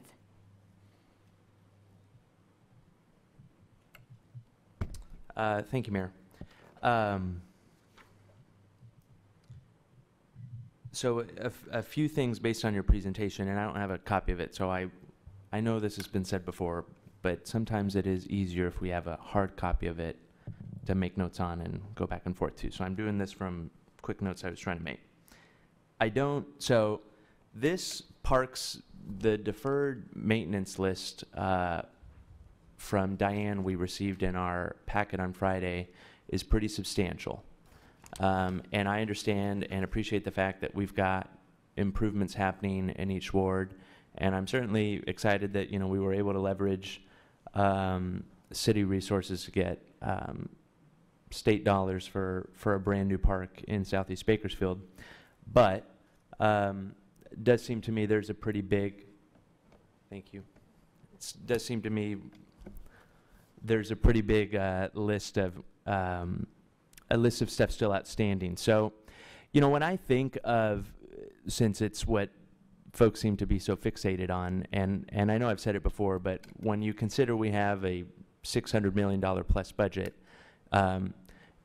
this exercise, when we talk about the budget, cannot be consumed by Measure N every time. And I know we've been dragged into that, and I think there's some important things to talk about as it relates to Measure N spending. But we can't gloss over the fact that we've got a significant amount of tax dollars being spent elsewhere that I think deserves our attention. So I see this big deferment list, and I didn't see anything in here, and I know it was at least something I had raised with respect to completing or endeavoring to start a comprehensive master parks plan, which, as I understood it, had nothing to do with where new parks would go, but was in fact going to be focused on how we get this list done quickly. And I'd obviously like to, I'd like to realize that sooner rather than later. So I don't see that in here, and maybe I'm missing it, or maybe that is a priority and that's something we're coming back to, but I don't see it here. I don't know if you want to respond to that real quick, Christian, before we. Yeah, thanks, Councilmember and Mayor. We did not, the budget that was proposed on the 10th, we haven't, made those changes in line items since that time, but it is not listed as a line item in the budget. To answer part of your referral, which the staff is still working on the full referral that you made, but a parks master plan like that would probably be able to be funded for about $50,000. Okay. And that could come from, again, that council contingency or council discretionary pot from the Measure N. Okay, okay. So then I'm glad to hear that. That's definitely something I think this council should see soon. There's an element in your, and this again gets back to Measure N not overshadowing the totality of our budget, but there was an item on one of your slides as it related to positive community engagement and participation, and the need to improve on that. Obviously this evening's I think an example of that, though it's entirely possible it may not have quelled what we heard, but I do think there's more for us to do there. I recall as a part of our council goals discussion last year, suggesting that we look to other cities like San Jose, even like Fresno, that have embraced this idea of participatory budgeting, to see if there are ways for us to incorporate that into our process. It's the ship sailed right now, and I get that, but I really do want us to kind of renew our efforts to do that, and that engagement and that participation shouldn't just be about Measure N dollars. Again, I want to make sure we're talking about the totality of the budget, and that's not just Measure N resources. I don't know that I'm convinced that the 4 contingent new hires is necessarily enough, and I know you and I have had conversations about the pace of staffing over the course of the last year and going into next year. But I also don't think that conversations as it relates to staffing should now start completely disseminating line items we see in new position requests. I mean, let's talk about Measure N. That in its title was public safety, and the notion that we'd zero out new positions at the fire department just doesn't seem to add up to me. I'd also say that I think the best use of Measure N dollars is to do those one-time expenditures that don't necessarily commit us to long-term funding requirements. And when it comes to facility improvements, we get that. We get a one-time bang, we get to improve something. It's good for our fire department, it's good for the community, and we don't have to pay for it again the next year. And the longer we let something lag, I imagine the more expensive it gets. So I do think that's another item we should consider when we talk about amending the proposal you've brought to us. So I'm not in favor of zeroing out those positions. I just don't think that makes a lot of sense. But I think, and obviously we've talked about it tonight, it's not going to be an issue for me in 6 months anyway, but I do think it's important that this council get an opportunity to check in with you regularly, and I think I saw that in your presentation. To Councilmember Freeman's point, we really don't know what's coming, but I don't think we can necessarily hit the pause button and stop and kind of hold our breath waiting. I do think we have to proceed, and I think there is a need and a request by the city to stand by the commitment we made when we passed Measure N, and a commitment to ensure we're delivering services. So I don't see the need to hit the brakes on a bunch of stuff, and I wouldn't be in favor of that this evening. I think that's the extent of my comments now. I'll let other folks speak. Thank you. Thank you, Councilmember Rivera. Councilmember Smith next, followed by Councilmember Gonzalez. Councilmember Smith. Thank you, Mayor.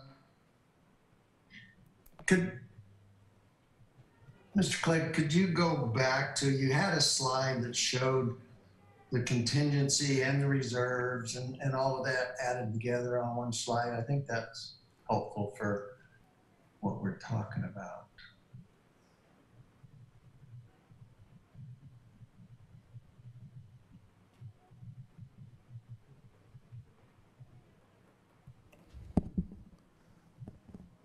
We know, Councilmember Smith, there's a time lag, but do you see that now? No, I haven't seen it yet. Maybe this is it. This is what I was thinking of. So we've froze to the general fund. What's number 2? That we decreased our anticipated revenues by 10%, which is what most cities are doing based on feedback from the state and from sales tax consultants. But that was a necessary measure based on what we think we'll receive, but it is a conservative estimate. Okay, so we've reduced what we think we'll get 10%, and then addition to that, so we started with a 90% of what we think we'll use, and then we have a reserve of 13%, and that's the 8.8 million. contingency? It's 8.8 million to reserves and about 700,000 to unreserved contingency. But yes, it's a 13% set aside. And then the capital projects is another 7 million contingent set aside till later in the year. Correct.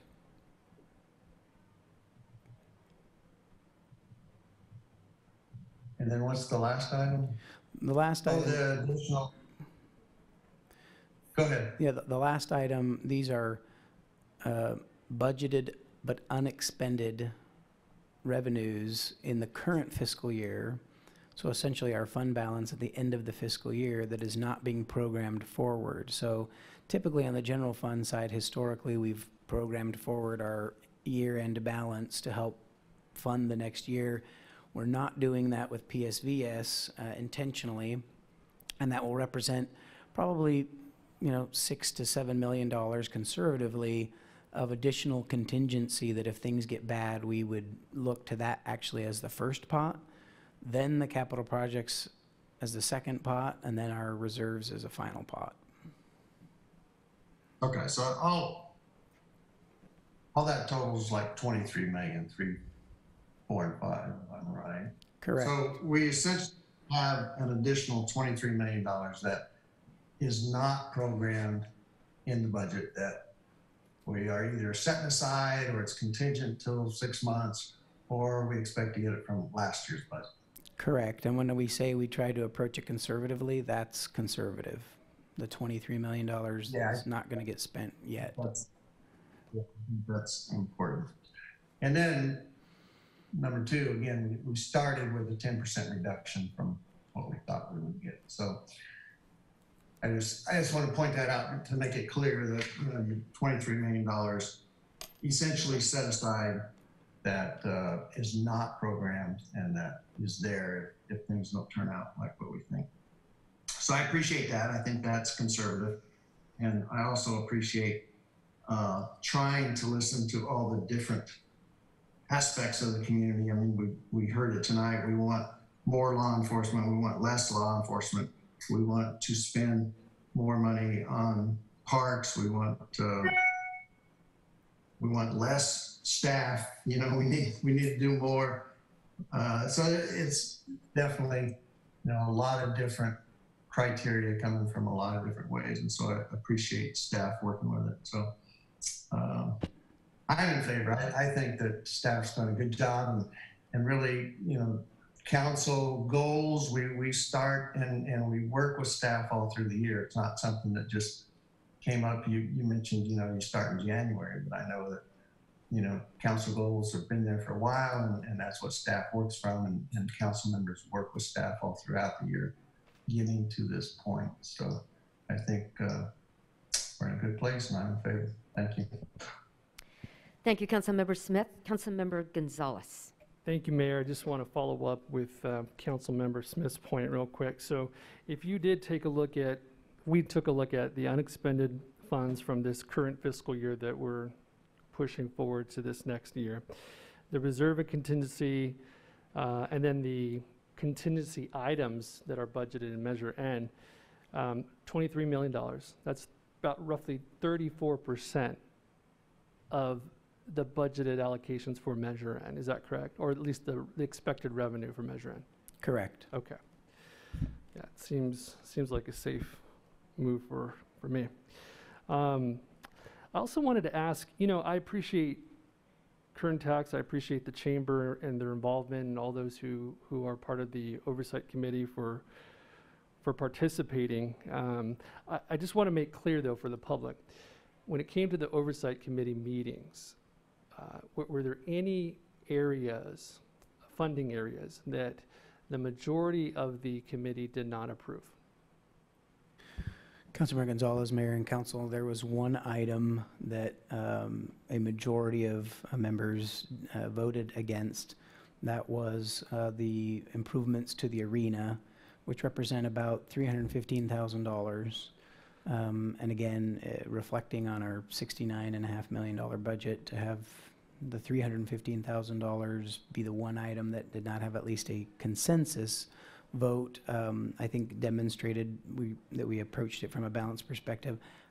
You didn't ask this, but I think in fairness, there were some votes that, there was important commentary that they were of concern, and we took that into account. But yes, it was all items except for that one were approved by the committee. Okay, I just wanted to make that clear. And so with that item in particular, I made the referral at the last council meeting to actually make those items contingency items. So that has happened, correct?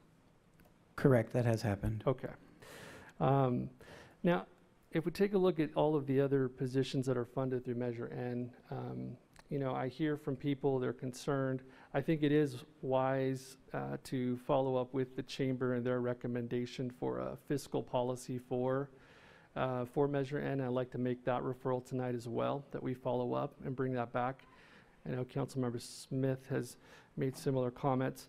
And I just want to illustrate a point. Over the last 3.5 years since I've been on the council, I've been working on lots of projects with staff, and I have much appreciation for staff and the dedication that they put into their jobs and serving the community. So this is not a critique at all, so please. But there are a number of projects in my ward that I have continued to push on, and if I may, I'm going to highlight them now.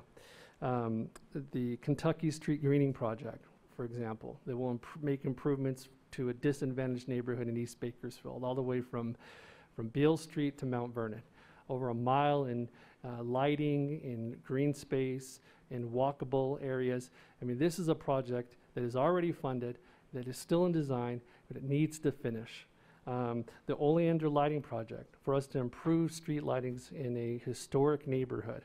The Beale Park new restroom project, which is still in development. We also have lots of different opportunities, and I just want to, again, just to illustrate the point, we have lots of different opportunities that we've already funded, and we're trying to improve upon. The e-permitting software for development services that's in development. The body-worn cameras that we're still deploying in the police department. And I can go on, and maybe I will. But, $2.4 million for downtown revitalization. We have a chance to pursue a transformative climate community grant through the state for over $30 million to, again, reinvest in housing and workforce development in underserved, disadvantaged neighborhoods. There are lots of opportunities there. My fear is that if we continue to do less, with this philosophy of doing less or doing more with less, and we joked before Measure N that we were doing less with less, but if we continue with this philosophy, what opportunities are we going to lose if we don't fund these positions now? And that's not a rhetorical question. I'd like a response. Is there a real risk of us missing out on these opportunities in the future? Thank you, Councilmember Gonzalez, Mayor and Council. I'm going to start off my response with a comparison that I shared with the Oversight Committee for PSVS. So I came from the city of Stockton. I think it's fairly well known. Stockton was a city that faced significant fiscal distress and went through bankruptcy. They had to lay off 43% of their staff on the general fund side, 33% of their firefighters, and 25% of their police. And after they had made all of those reductions, their workforce was larger than Bakersfield's workforce 2 years ago. And it's something that I really respect about Bakersfield, that they've been able to find a way to make things work and roll up their sleeves and make it happen. And the reality is that we're going to continue to do that. We're not going to go and hire as many staff as the Santa Monica or as the San Jose. That's just not who we are. That's not how we operate in this community. We're going to continue to be lean and mean and roll up our sleeves and do hard work. But I would reflect that there is a long list of projects. I think one of our challenges is that we increased our project list with Measure N significantly, year and a half ago. And we're still onboarding some of the staff and getting them really trained and really up to speed. I mean, our first police academy is just hitting the streets, in these coming weeks. So there will be a little bit of a ramp-up period as we build our capacity as a city, and we will be able to do more projects with current staffing levels. But there is a real risk, to your point, that if we want to get after opportunities, we may not have enough staffing to complete those projects or to go after a grant. It's fun, it's exciting to think of leveraging grant dollars, but if you don't have enough staff to manage that project, then it doesn't go well, you don't get the next grant, and on some opportunities we might have to say we're gonna have to defer that grant because we're stretched thin. And so I do think there was a right sizing of the organization through Measure N. I think we're actually pretty close to that at this point. Absent public safety, we've made that commitment for the 100 officers. But if we continue to scrape by, I think it does impact our ability to deliver the highest quality of services. I appreciate that. I was just thinking some of my constituents in Westchester had this philosophy when it came to 24th Street. It was do it right, do it now.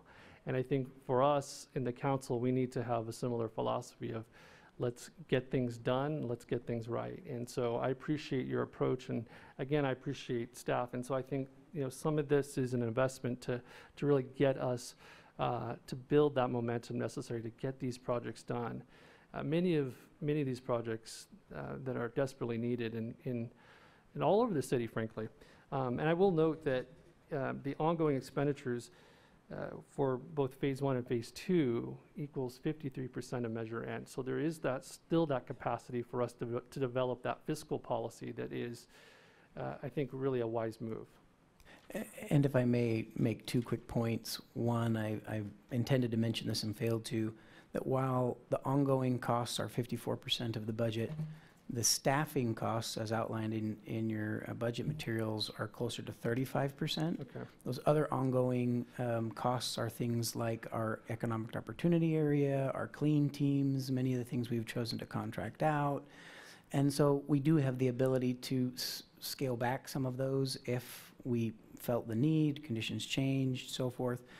It is about 35% of personnel is the ongoing costs for PSVS. And then I have stated this publicly, I'm in support of establishing a policy that would outline how much funding we want to commit to personnel for PSVS versus keeping that other funding available for projects and other initiatives.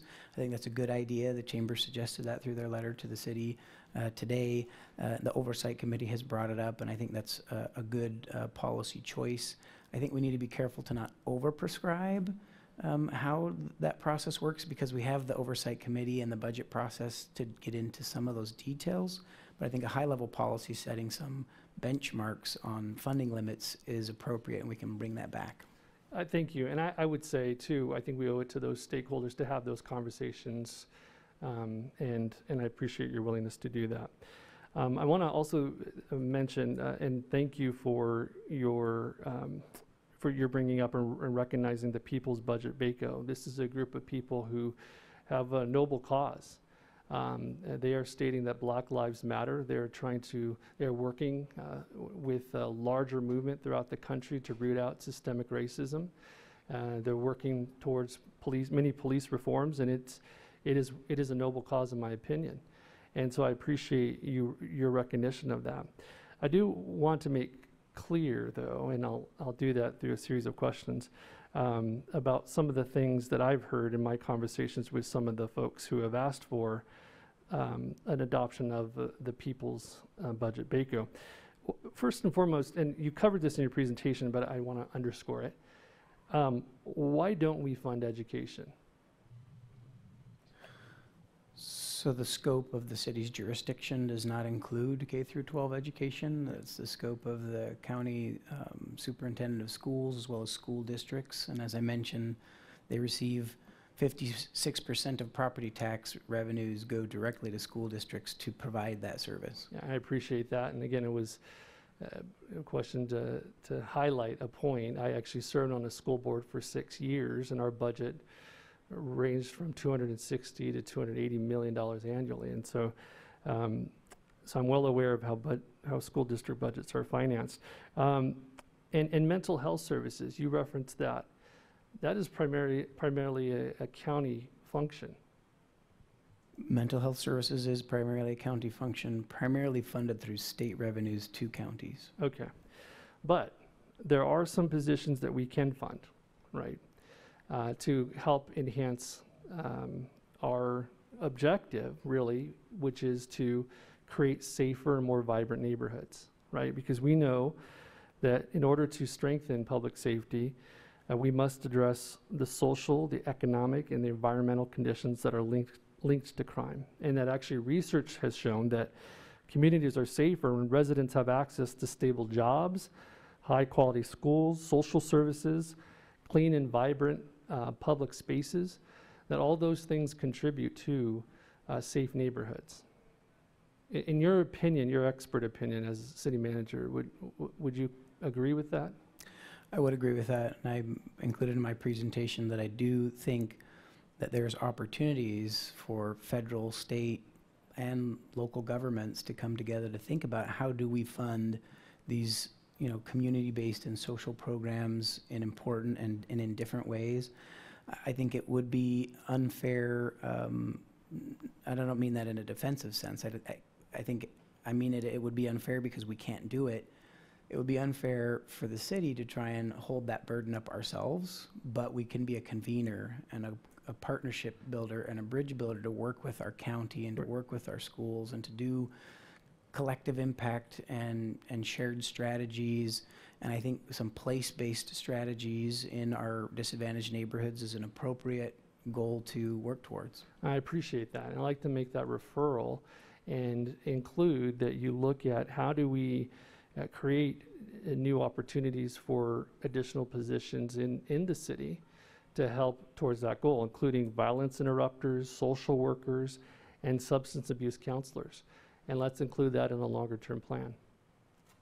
And I just want to note to the folks who are here, at the last council meeting, I did make a referral regarding the 8 Can't Wait, and asked that staff come back within 30 days with the action plan, as well as develop a citizens advisory committee that's 6 months in time to review all the policies and ideas that are out there and come back with recommendations for the chief, for the council, and for the city manager. We're working on that, correct? Mr. Club? Correct, we are. In fact, last week, the city published a summary of where our policies stand related to the 8 Can't Wait policies, as well as those recommended by the State Attorney General. And we are working on creating a stakeholder group that we can convene to talk about these issues over the next few months with the police chief. Okay, and finally, I'm going to give my colleague to the right of me, Councilman Rivera, a parting gift and make another referral regarding the participatory budget process, that we develop a process to include more community stakeholders. I know because of COVID, our ability to respond or to reach out to the community was limited. And obviously, you have recently joined us, maybe over 100 days now. So there's a lot of transition happening within the city. But as we move on to the next fiscal year, I'd like us to adopt a process, and I'd like to make a referral that we adopt a process to include more of the community and as we develop the budget, so we hear from all perspectives. Thank you. Thank you, Councilmember Gonzalez. Councilmember Freeman, and then Vice Mayor. Councilmember Freeman, would you unmute yourself, please? Yes. Yeah. I just had one comment actually about parks. We had a list given to us. Can you hear me? Yes. Okay. we had a list of deferred maintenance, and I remember when it was first presented, Kristen said, well, this was done a little quickly, so I know people didn't have a lot of time. Had, you know, a number of parks in my ward were on it, a number of parks that actually I designed and supervised the building of. So I went out to those parks and walked around and looked at the estimated renovation or whatever cost, $300,000, $375. And I don't think it's going to cost us anywhere near those numbers to do what needs to be done at those parks. So if the others follow, I found about 25 to 50,000 worth of improvements. Everything was in good condition, unless stuff under the ground isn't, or unless the light poles don't work. It all needed painting, but we can live for another year if the other parks are like that without any big deal if we can't get to them this year. And I think we can probably stretch our dollars when it comes to real bidding on what needs to be done at those parks. I think I'd be surprised if it costs us half that. So I think we're going to want to get a little closer to the numbers on renovating parks. When we talk about 5 million, if it's really only 2, we can do a lot more other parks, is my point. So I bring that up because I was kind of surprised that I couldn't find any way we could spend the money that was, I know it was quick and dirty, but that was put in those columns.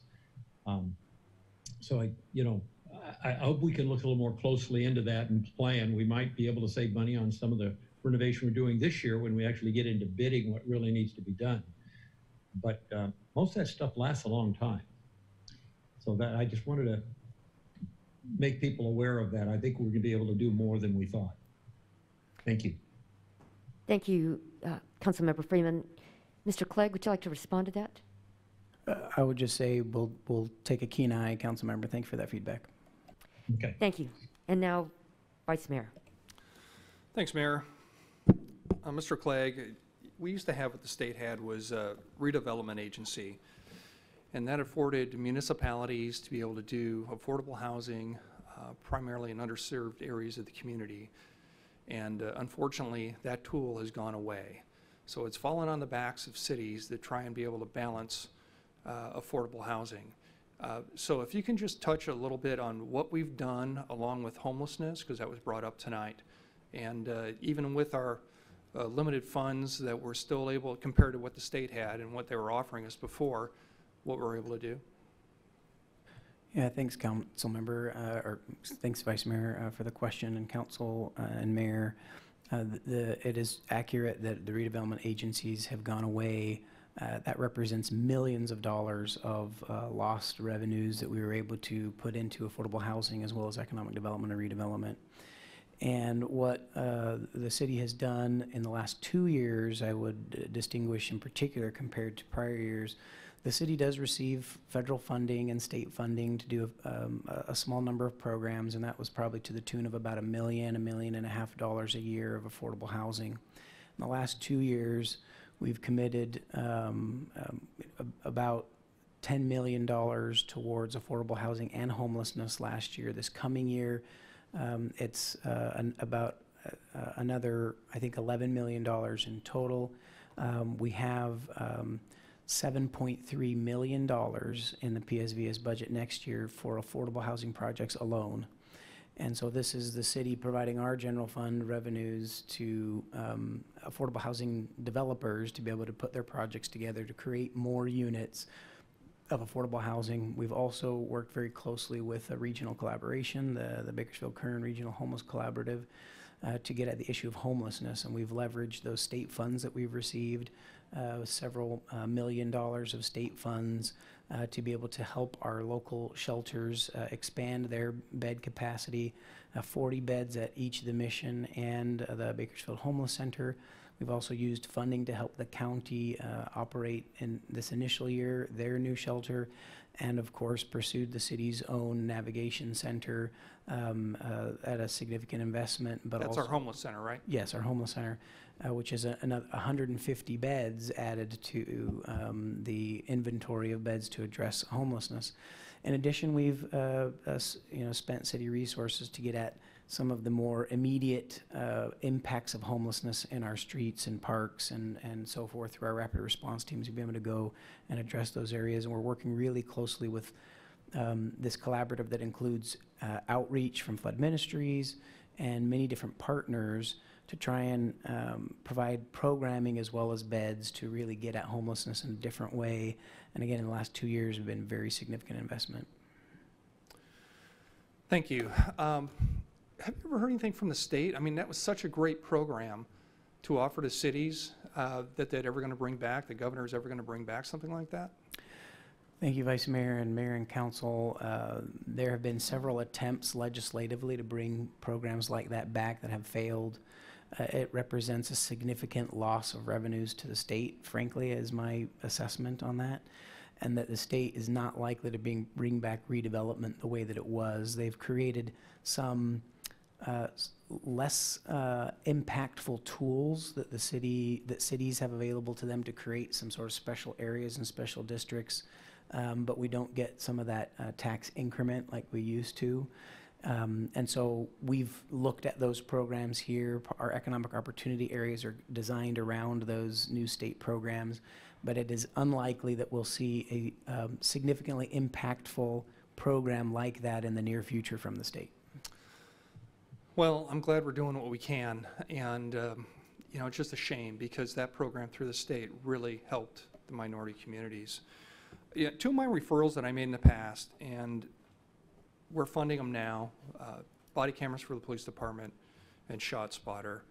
And, you know, we had a child killed just a few blocks from here at California and P. And that child potentially, or at least the suspects that were involved in that, might have been caught if we had ShotSpotter in place then. And that has significantly helped that community. And this budget is reflecting an expansion of that. Can you just talk a little bit about that and what that does for underserved areas? Thank you, Vice Mayor, and you make a good point that we didn't highlight that as one of our many improvements. We are expanding ShotSpotter.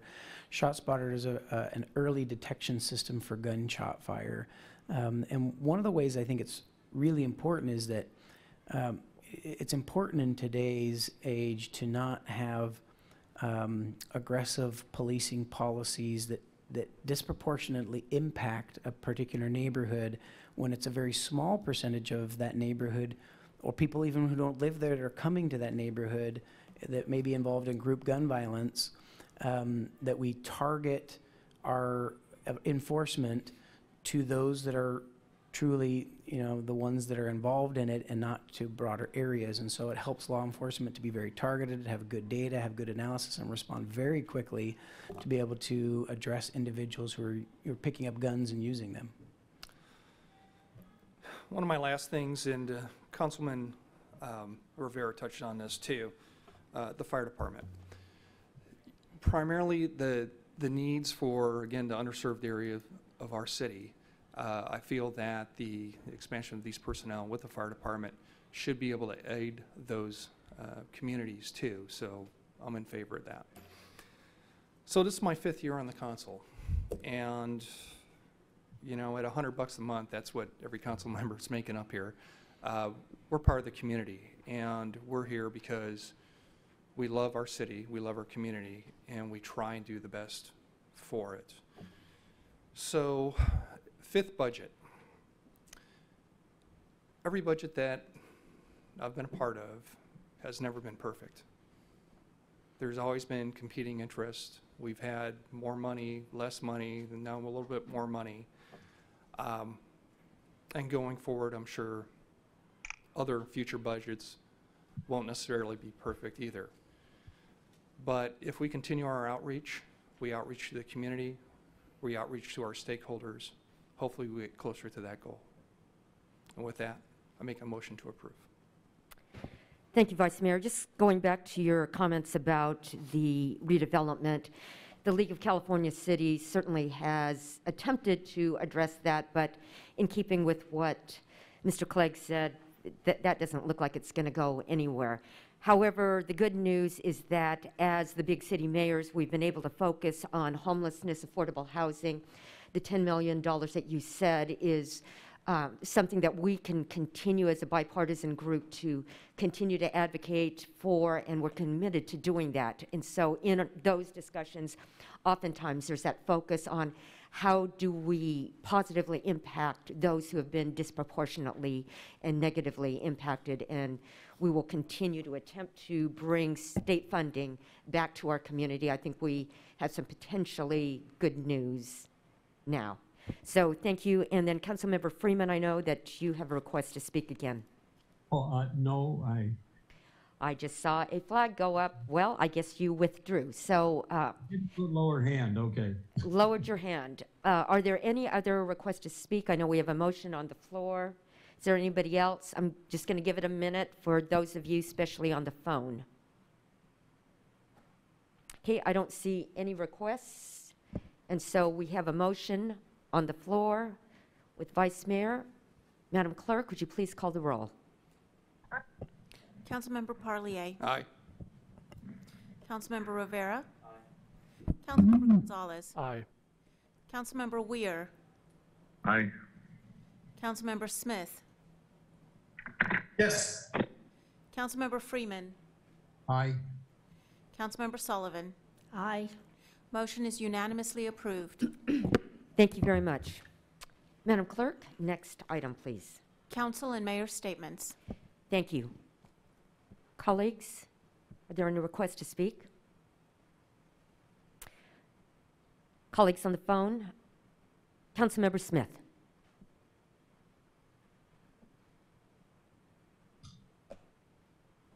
Thank you, Mayor.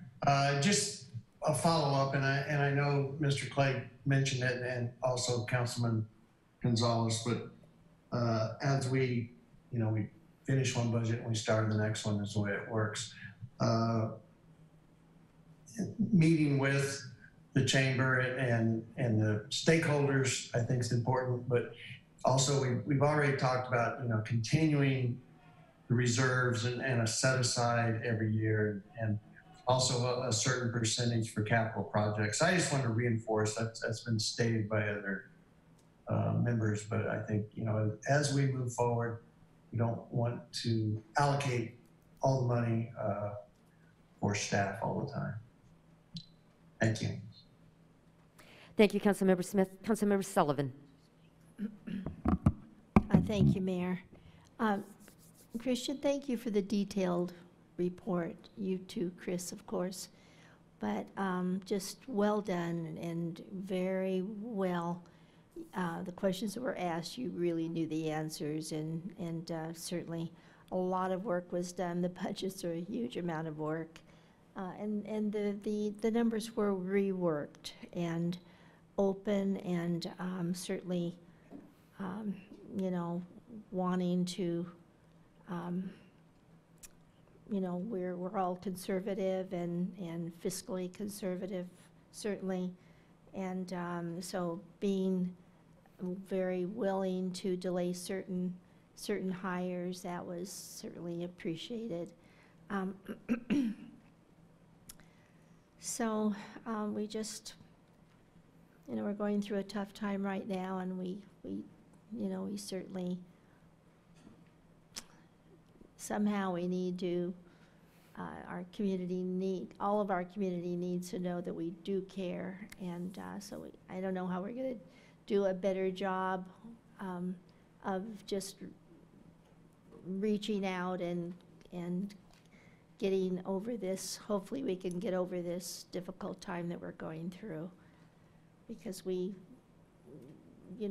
are represented we are voted and elected from our own areas of town, and do our very best to represent our own areas, but certainly represent and care about the entire city. So that just needs to be, both sides need to be very open, and knowing that we're all on the same side. We're Bakersfield, California, and we care about our city. So, but good job with the report. And so I think we've come up with something. And Christian, I appreciated the example that you made about the number of employees in Stockton, and then needed to let the different and a certain number go, and but still under what we're still under what they ended up with. That's very clear. That's kind of a good example, because we know, you know, we have always been in a position where we needed to just work harder, you know, just work harder and keep the same high standard that we're, you know, that our public expects, and we've been able to do it. You know, our residents haven't really realized the difficult financial times that we have been through, because our employees have just kept getting everything done. So that was very helpful. So that was good. All right, thank you, Mayor. Thank you, Councilmember Jenny, Sullivan. Everybody, Jenny, thank you, and, you know, good work. Colleagues on the phone, is there anyone else who would like to speak? We have a big opportunity in economic development. That is something that this council and staff have committed to, and going forward, I am optimistic that we will be able to make a difference in our community because of that. There is opportunity with what we call the B3, which is Better Bakersfield, Boundless Kern. That was addressed in prior meetings, but we have an opportunity there to engage with our community. Much of the focus there is addressing our community in an inclusive way, and that clearly has been stated in those goals, and I believe that's the opportunity that we have. I've already had discussions with Mr. Clegg about hosting some Zoom meetings to invite community members to give input in economic development. I would love you all to start thinking about that as we move forward, and that is an area that together we can continue to get community input. So hopefully, you know, right now we're in the Zoom period, but hopefully in the days going forward, there will be a lot more research in that area, and many of you will have opportunities through different types of outreaches through the chamber and the other groups that we're hiring for more community input. We thank you all for being here tonight. Very long meeting, but we appreciate it, and sometimes we can't act on what you're saying immediately, but we have heard you, we appreciate you, and let our dialogue be ongoing. So that is the invitation I think that this entire council and our staff wants to extend, is let us openly and let us continue to work together. And we're going to achieve that if we will come to the table together. So thank you again for all of you. Thank you, staff. And with that, we are adjourned at 9:23. Thank you.